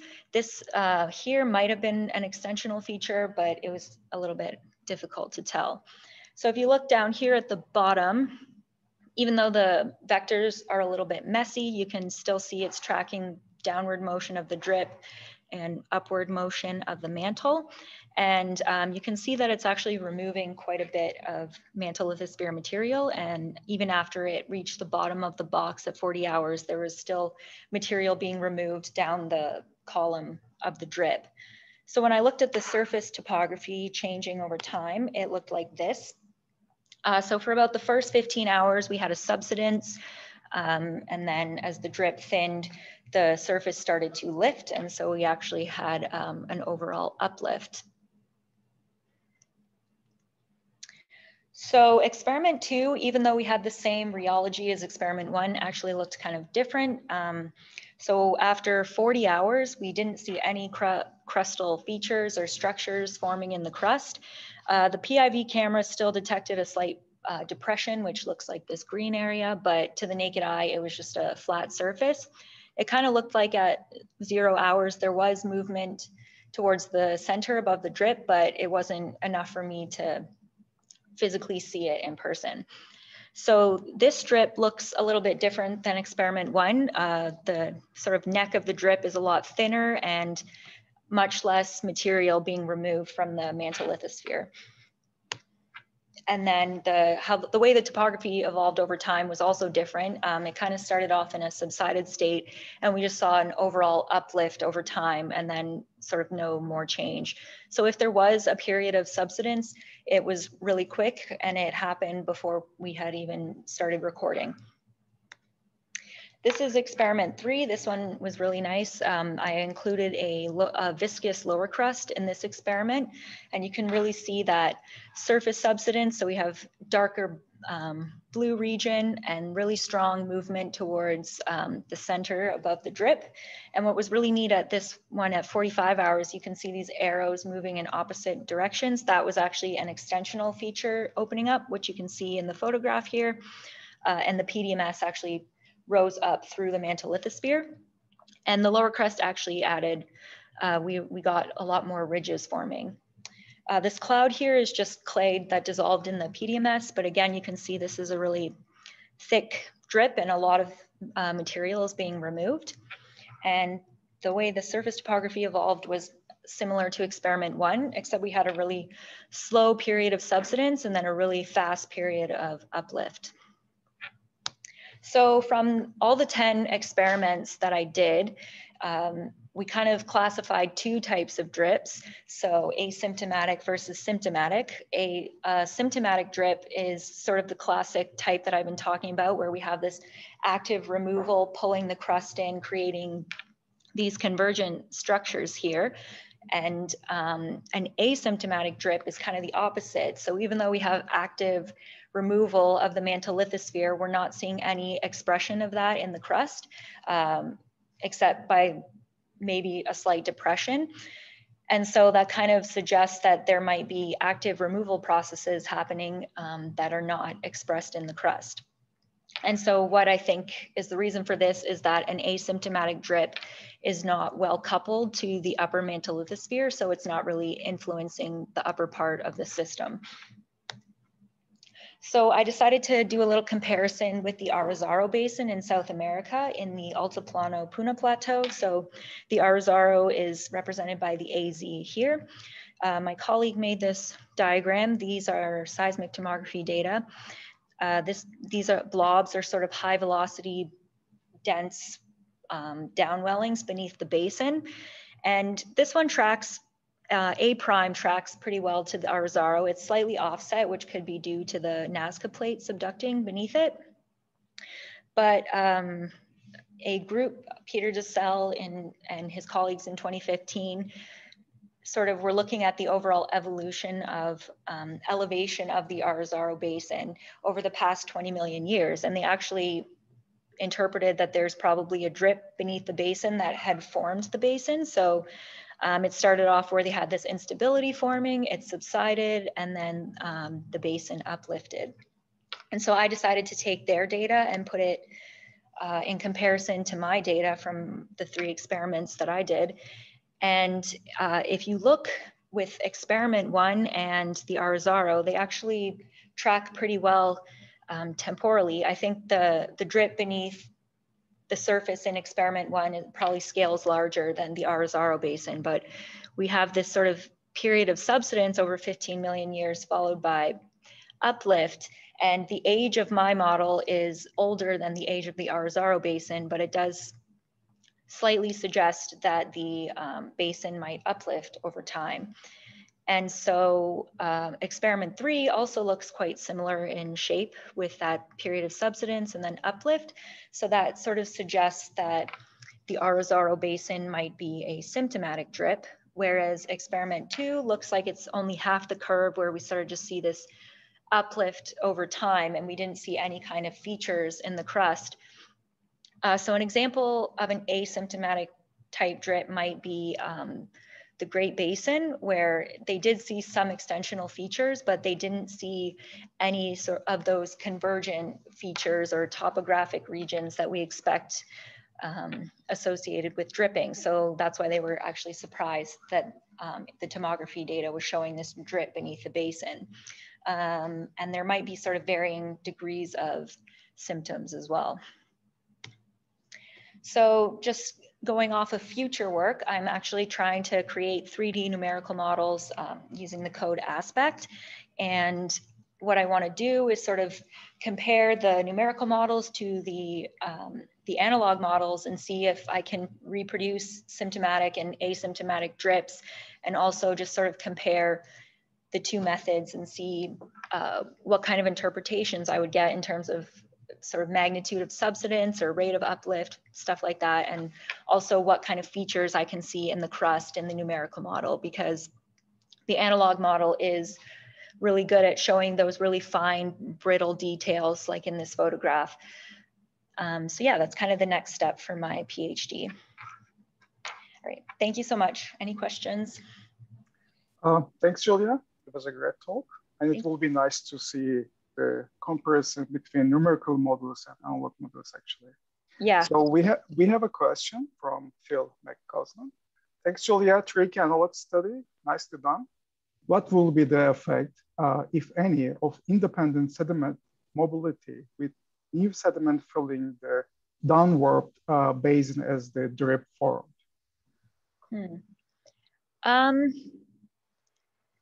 I mean, I guess if you have more sediment filling in, you might see more subsidence. I don't know if that would also reduce that brittle crustal response too. Like you might not see the same features forming in the crust.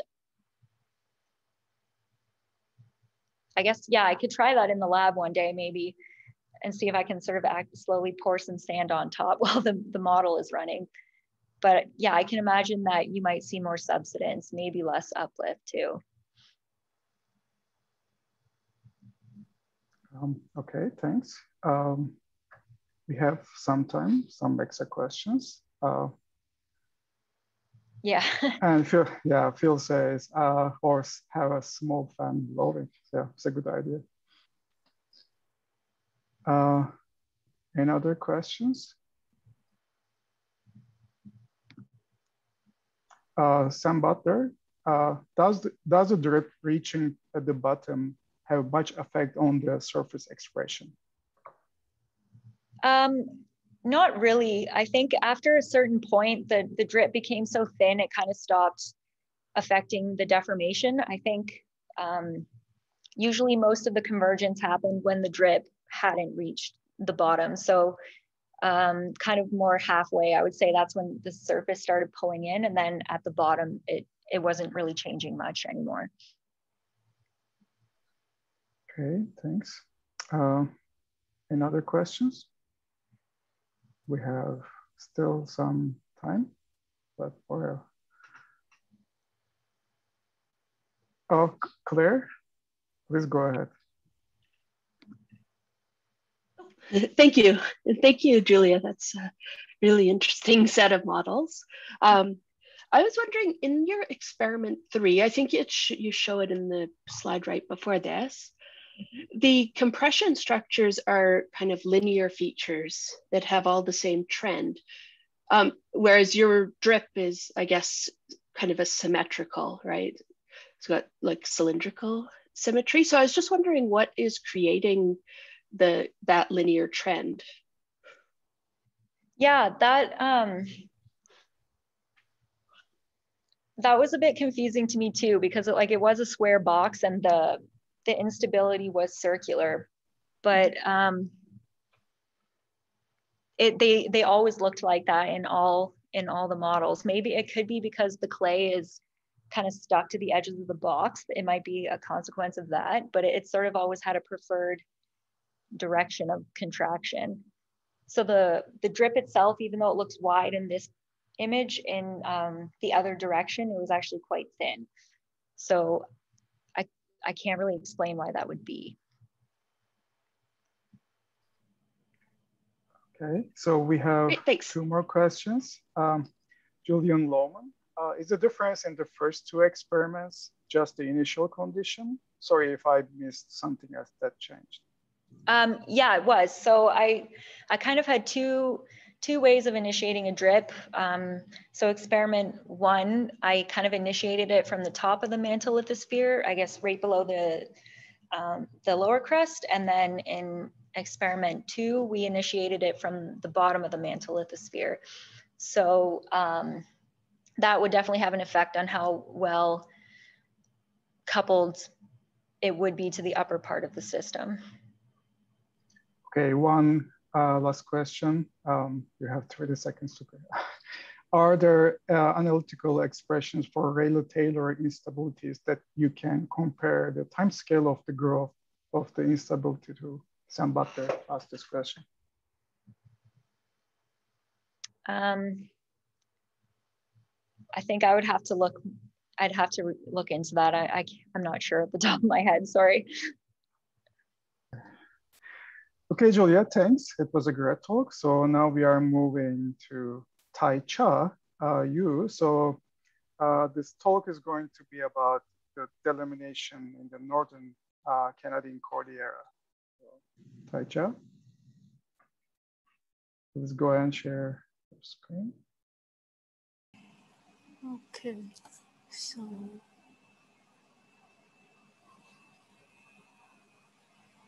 Okay. Good afternoon, and I'm Tai-Chieh, and I'm working on this project with Claire, Pascal, Andrew, and Ray. And today I will present the geodynamic model to investigate the recent lithosphere thinning triggered by delaminations in the northern Canadian Cordillera. In this presentation, I will just give it, I'll call it a short name, NCC. Okay. And the map view shows the tectonics of the study area. The brown color displays the elevations. The dark gray area shows the high elevations, and the light area shows the low elevations. The Cordillera Deformation Front, CDF, delineates the Cordillera and the Craton and indicates the Cordillera eastern limit of the Cordillera deformations. The different mountain belts are attached to the west of the Craton. The regions shows that because the Tintina Fault and Straggly Fault are because Tintina Fault and Denali Fault are Straggly Fault. So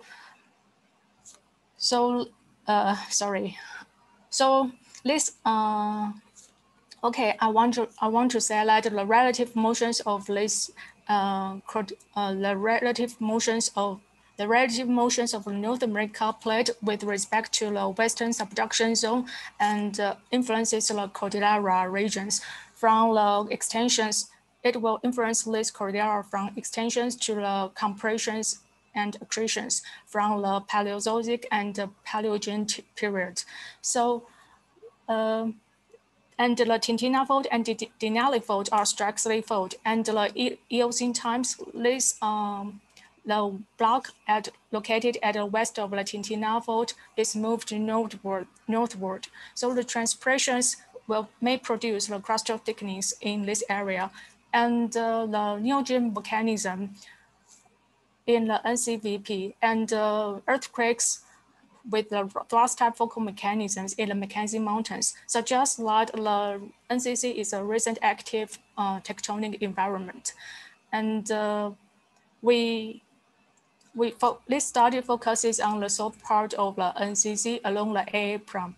And today I will show you the geophysical observations such as the heat flow and the seismic image along the BB prime to understand the Cordillera lithosphere. And the heat flow values in the NCC are greater than the loss value in Craton. And we find out this value in the Dominica and the Poland belt are almost 2 times of the Craton's values. Along the BB prime, the Moho depth show that at 35 kilometers from the receiver function data, which is quite a flat and shallow interface. For the Mantle lithosphere beneath the Moho, that is 15 kilometer thick, and we will see the west dipping features is located beneath the eastern Cordillera. The shear wave perturbations shows the positive value for the Craton with a thick lithosphere and the negative values for the Cordillera with a thin lithosphere. The Cordillera is characterized by high elevations, shallow Moho depth, thin lithosphere, and high surface heat flow. And the thin lithosphere, to investigate the thin lithosphere for the NCC area, and there are the long-term and short-term end members. And the long-lived thin lithosphere the long-lived thermosphere can be maintained by the subductions, former subductions, because it will cause the hydrated mantles and leading to the vigorous mantle convections below the cordillera. Alternatively, the short-lived thermosphere is associated with the gravitational removal, and the west tipping features is like a lithospheric thick boundary beneath the cordillera. And this study will test whether delamination can happen in the past through the geodynamic modeling. And I used the SOPAL program to demonstrate 2D thermomechanical models, and initial models approximate along the AA prime profile, showing the 2,000 kilometer width and 660 kilometer height. And boundary conditions for the both sides are no slip, and this model has a very top surface and bottom, and allowing the topography to develop. So these different colors show like the different materials, and all materials have viscous, plastic, rheology, and temperature-dependent densities. The two materials here is assist to occur the delamination models, such as the weak zone at the edge and the dense lower crust. So the initial crust is the 60 kilometer thick, and it was assumed the thick crust because of the prior crustal thickening. And the weak zone at the edge can be the old volcanic arc or localized shear zone, generating the low viscosity. And to avoid the boundary effect, I put the lithosphere with a thick crust in the middle of the model plane. And the initial locations of the Tintina Fault, Mackenzie Mountains, CDF, and the lithospheric thickness are based on the surface observations. And the initial temperature here is calculated by the steady state thermal equations and the high heat generations. We will compare the model predictions with the surface observations. Here, the gray dashed lines are the mean value for the surface heat flow and elevations. The gray shaded area are standard deviations. The movie will present the evolutions of the surface heat flow and the materials and the elevations relative to the cratons. Before the delaminations, the Mackenzie Mountain shows the high topography almost at 1 kilometer because of the thick crust here, and the weak zones, when the weak zone is removed by the gravitational instabilities, the lithospheric gap is formed. So the denser lower crust helps to detach the mantle lithosphere and sinks into the asthenosphere. The peak of the elevations appears from the west to the east. And the model also produced widespread mantle melt, showing in a pink color. And the initial delaminations the onset of delaminations is around 40 million years, and the duration time is around 4 million years. We will look at the model results for 15 million years after the delaminations. And here is the figure shows the model materials evolutions before and after the delaminations. And after the delaminations, the surface heat flow increases by 25 microwatts per meter square over the 15 million years, and showing in the different line types. And elevations grows by 1.5 kilometers. The crustal thickness decreases by 4 kilometers. And generally, these surface predictions, like model predictions, agrees well with the surface observations. However, this model don't include the surface erosions. And if we consider about the surface erosion, maybe these predictions of the thick crust can be modified. To my understanding here, and if we consider the surface erosion parameters, and it will be the secondary effect on our surface predictions. And here that is selecting the 3 locations at 700, 800, 900 kilometers. Demonstrates the relative elevations, surface heat flow, crustal thickness, and Mantle temperatures over time. And the sudden increasement in the surface observations corresponds to the onset of the delaminations, excluding the surface heat flow.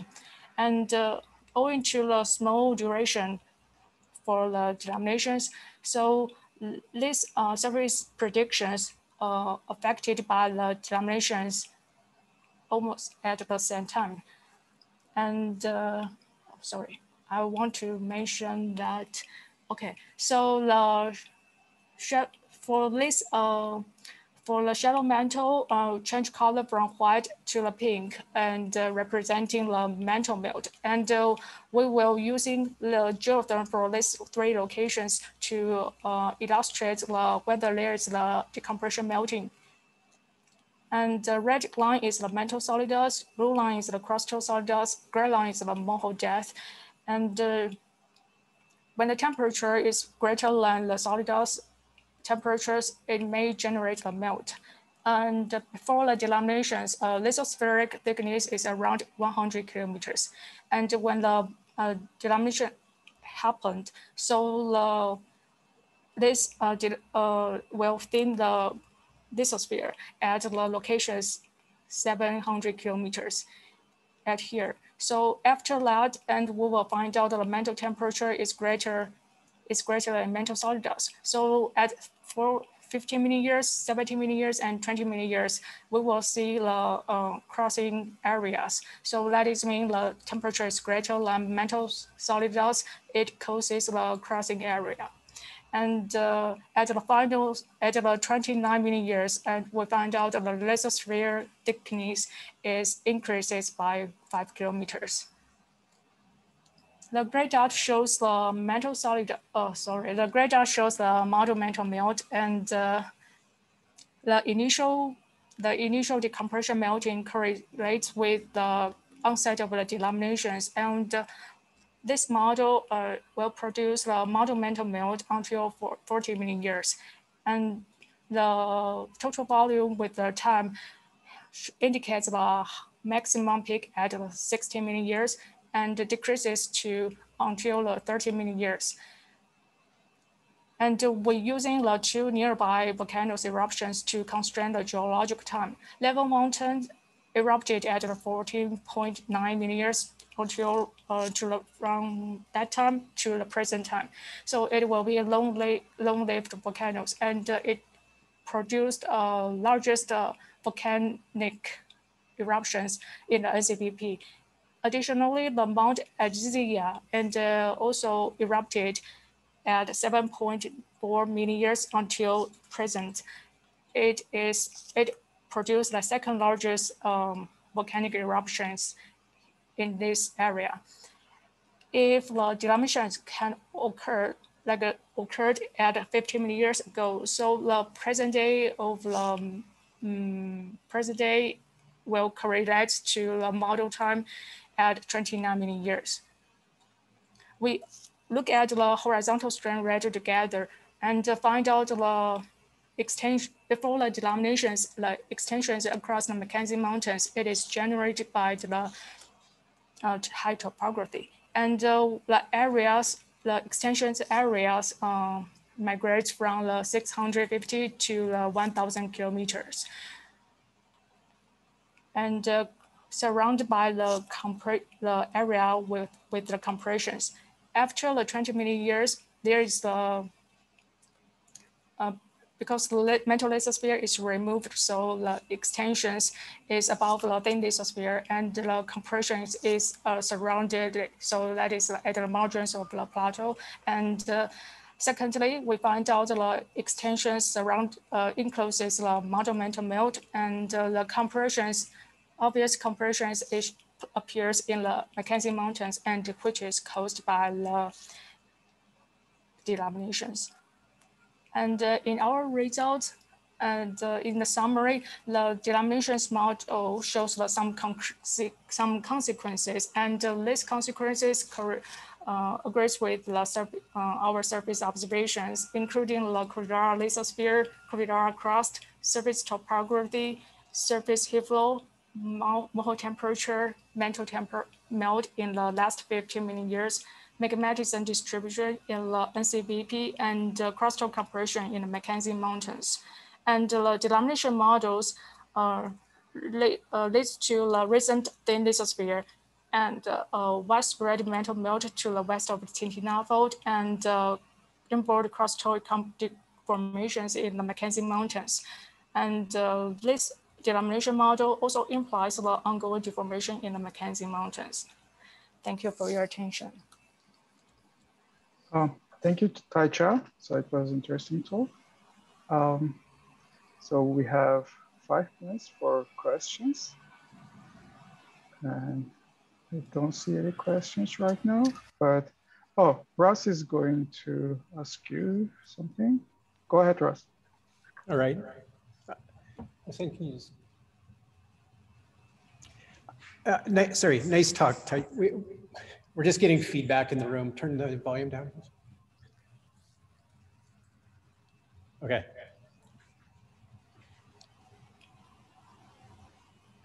Sorry, everyone. Yeah, nice talk.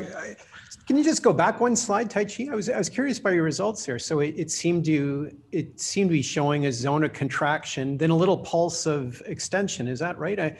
I'm kind of looking where it goes in time from red, say in the remove zone there. Yeah, just above your cursor there. Yeah, like it goes from red to blue and then back to red. So that's a little pulse of extension that occurs amidst shortening. Is that right? Am I reading that? And can you just explain a little bit about what's happening there? Why is there that reversal in time? It's fairly quick. You mean this distance, or like this locations from red to blue and red and blue again? You mean this locations, or?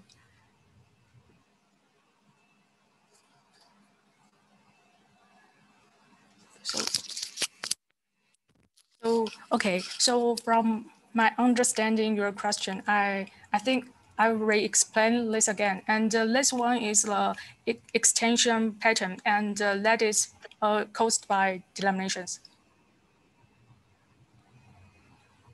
And okay, so for the delamination happened because that is the detachment mantle lithosphere pulling down, and then they will have the mantle convections over, because the disappear of they have the lithospheric gap happening there. So that's why they have the extensions at that top. So there will be migration for like extension patterns. So from 615 until 1000. And it will become the vertical one because mantle lithosphere is just removed. So everything is fixed. And then there will be extensions fixed at like a thin, like a plateau holding up the plateau. So beneath the plateau, that is the extensions. And outside the plateau, at the margins of the plateau, that is the compressions. And in our study, we find out our Mackenzie Mountain have more obvious compression pattern show up because we put the weight block layer, and the weight block is the softening material. So these delaminations have some mantle dynamic like force down beneath the far away from the upper crust. So this kind of the compression is caused by the delamination, like mantle lithosphere detachment. Yeah. Okay. And cool. Yeah, if we don't have this basin here, so they won't have the compression pattern.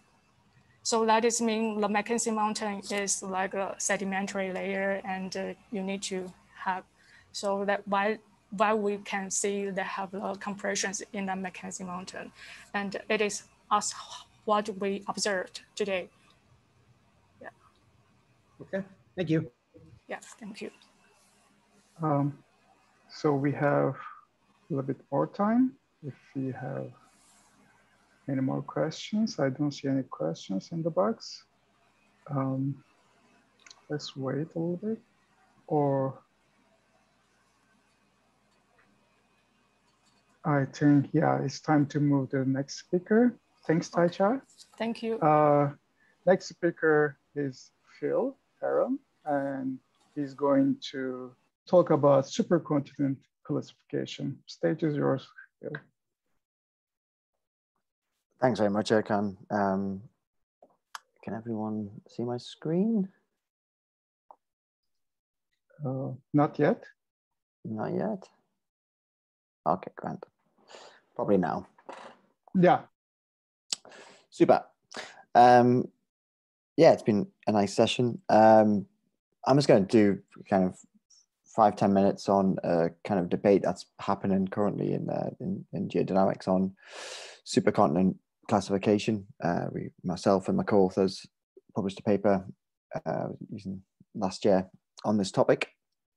What's quite interesting is that in the geoscience community, we don't really have a formal definition of what a supercontinent is, which may be quite surprising to people who don't think about supercontinents as often as I do, but there's not something that ties, there's not a formal definition that you could look up and everyone be like, agree with. And I always find that this really interesting. So in preparation for this talk, I decided to kind of pose a question on Twitter of what actually makes a supercontinent super, just to see what the geoscience community would come back with. As to say, I thought it'd be fun. This is the type of thing that I do for fun, is what makes a supercontinent super. And I gave 4 options, one of them being size, one of them being impact, and one of them being both size and impact, and other, and a space for someone to write whatever they would want, how they would define a supercontinent.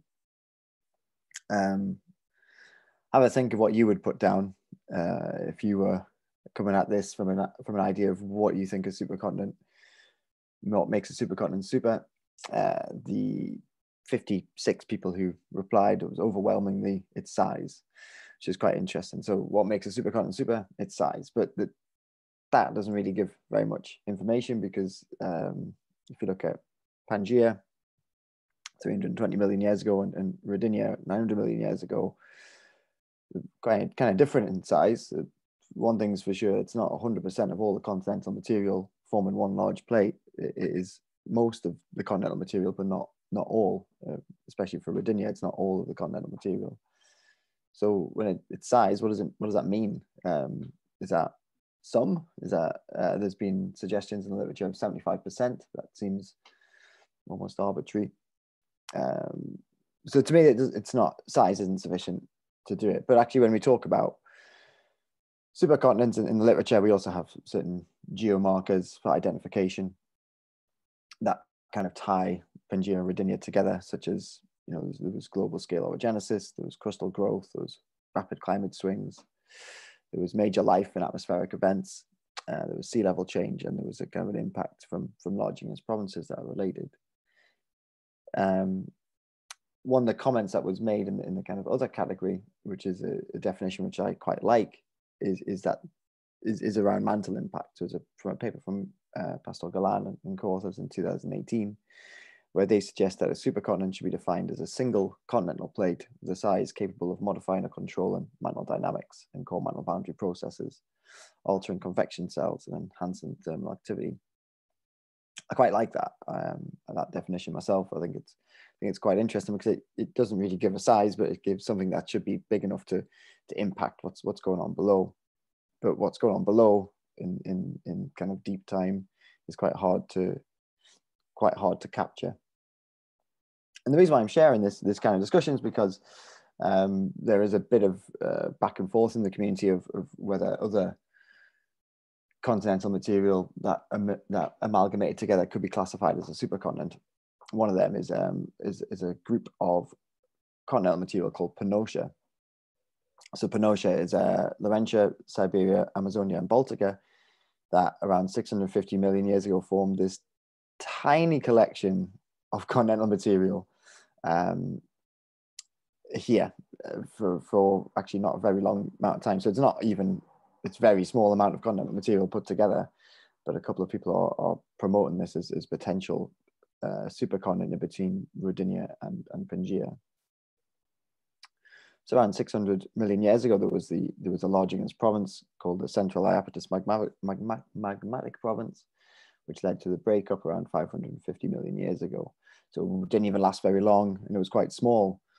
But this Pannotia actually had orogenesis related to it. It had crustal growth. It had a climate swing attached to it. There was a kind of a major atmospheric event. There was sea level change, and there was a large igneous province.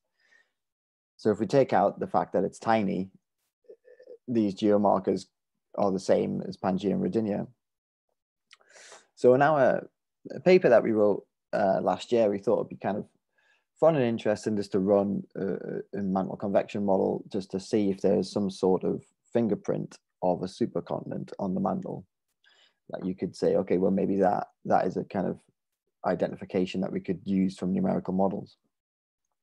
So I'm not, there's a lot of detail in the paper. I'm not going to go into it here, but what we did was we used 3D mantle convection models using aspect and used plate reconstruction histories as our surface velocities and ran them forward in time, well, forward from 410 million years for the Pangaea models to the present day, and studied the interior dynamics. One of the things that kind of came out is the change in basal heat flux. And we found that for Pangaea, there was a kind of an increase in basal heat flux during the formation, during the Pangaea time. And then we did the same thing for plate reconstruction histories for Rodinia and Pannotia, and found that there was a basal heat flux from the core mantle boundary for Rodinia, and also you could see during the fleeting Pannotia time there was also an increase as well, and then a flattening off as the breakup of the supercontinent. So just by running these kind of simple models, you could say, okay, well, there may be some sort of mantle fingerprint. This is just an initial study. This is just something to kind of get the conversation going. But in terms of these geomarkers, yeah, there could be some sort of mantle change related to Pangaea that's also seen in Rodinia and Pannotia. That could also help this case of Pannotia being a supercontinent. But again, it's really tiny, and the general consensus, 56 people on the Twitter poll, is that size is really important. So this would never be classified as a supercontinent. So the point of me just talking now is mainly just to kind of highlight what does make a supercontinent super. Is a focus on size of a supercontinent distracting? Should we be looking at what more of the impact? I really like this definition. It'd be interesting to see if anyone else does. And is there a way to use numerical models to try and understand this mantle fingerprint for identifying supercontinents, or identifying points in the geological history that could be useful in terms of how our planet's evolved? Or are they too speculative? Do we not know enough yet? So that's my talk. Yeah. So any questions? Thanks, Phil. Any comments? Happy to take them. If anyone wants to add their vote to the Twitter feed, I'm happy to take that as well. Oh, and the paper is here if you're interested. Thanks for this eye-opening talk, Phil. It was interesting to think about the classification of supercontinents. We have some time for questions. I don't see anything right now. Everyone agrees with size. That's why. Yeah, I will choose the same option.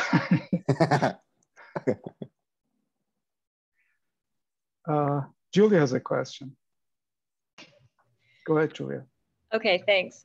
Hi, Phil. I was just wondering if you've sort of tested in the numerical models like a threshold for size of a supercontinent that would still meet the criteria that those authors gave, if that makes sense. Like that, what's the smallest size that would still influence the core mantle boundary, etc.? Yeah, that's a really good question. Actually, we've done a few previous studies, myself and Julian Lohman, looking at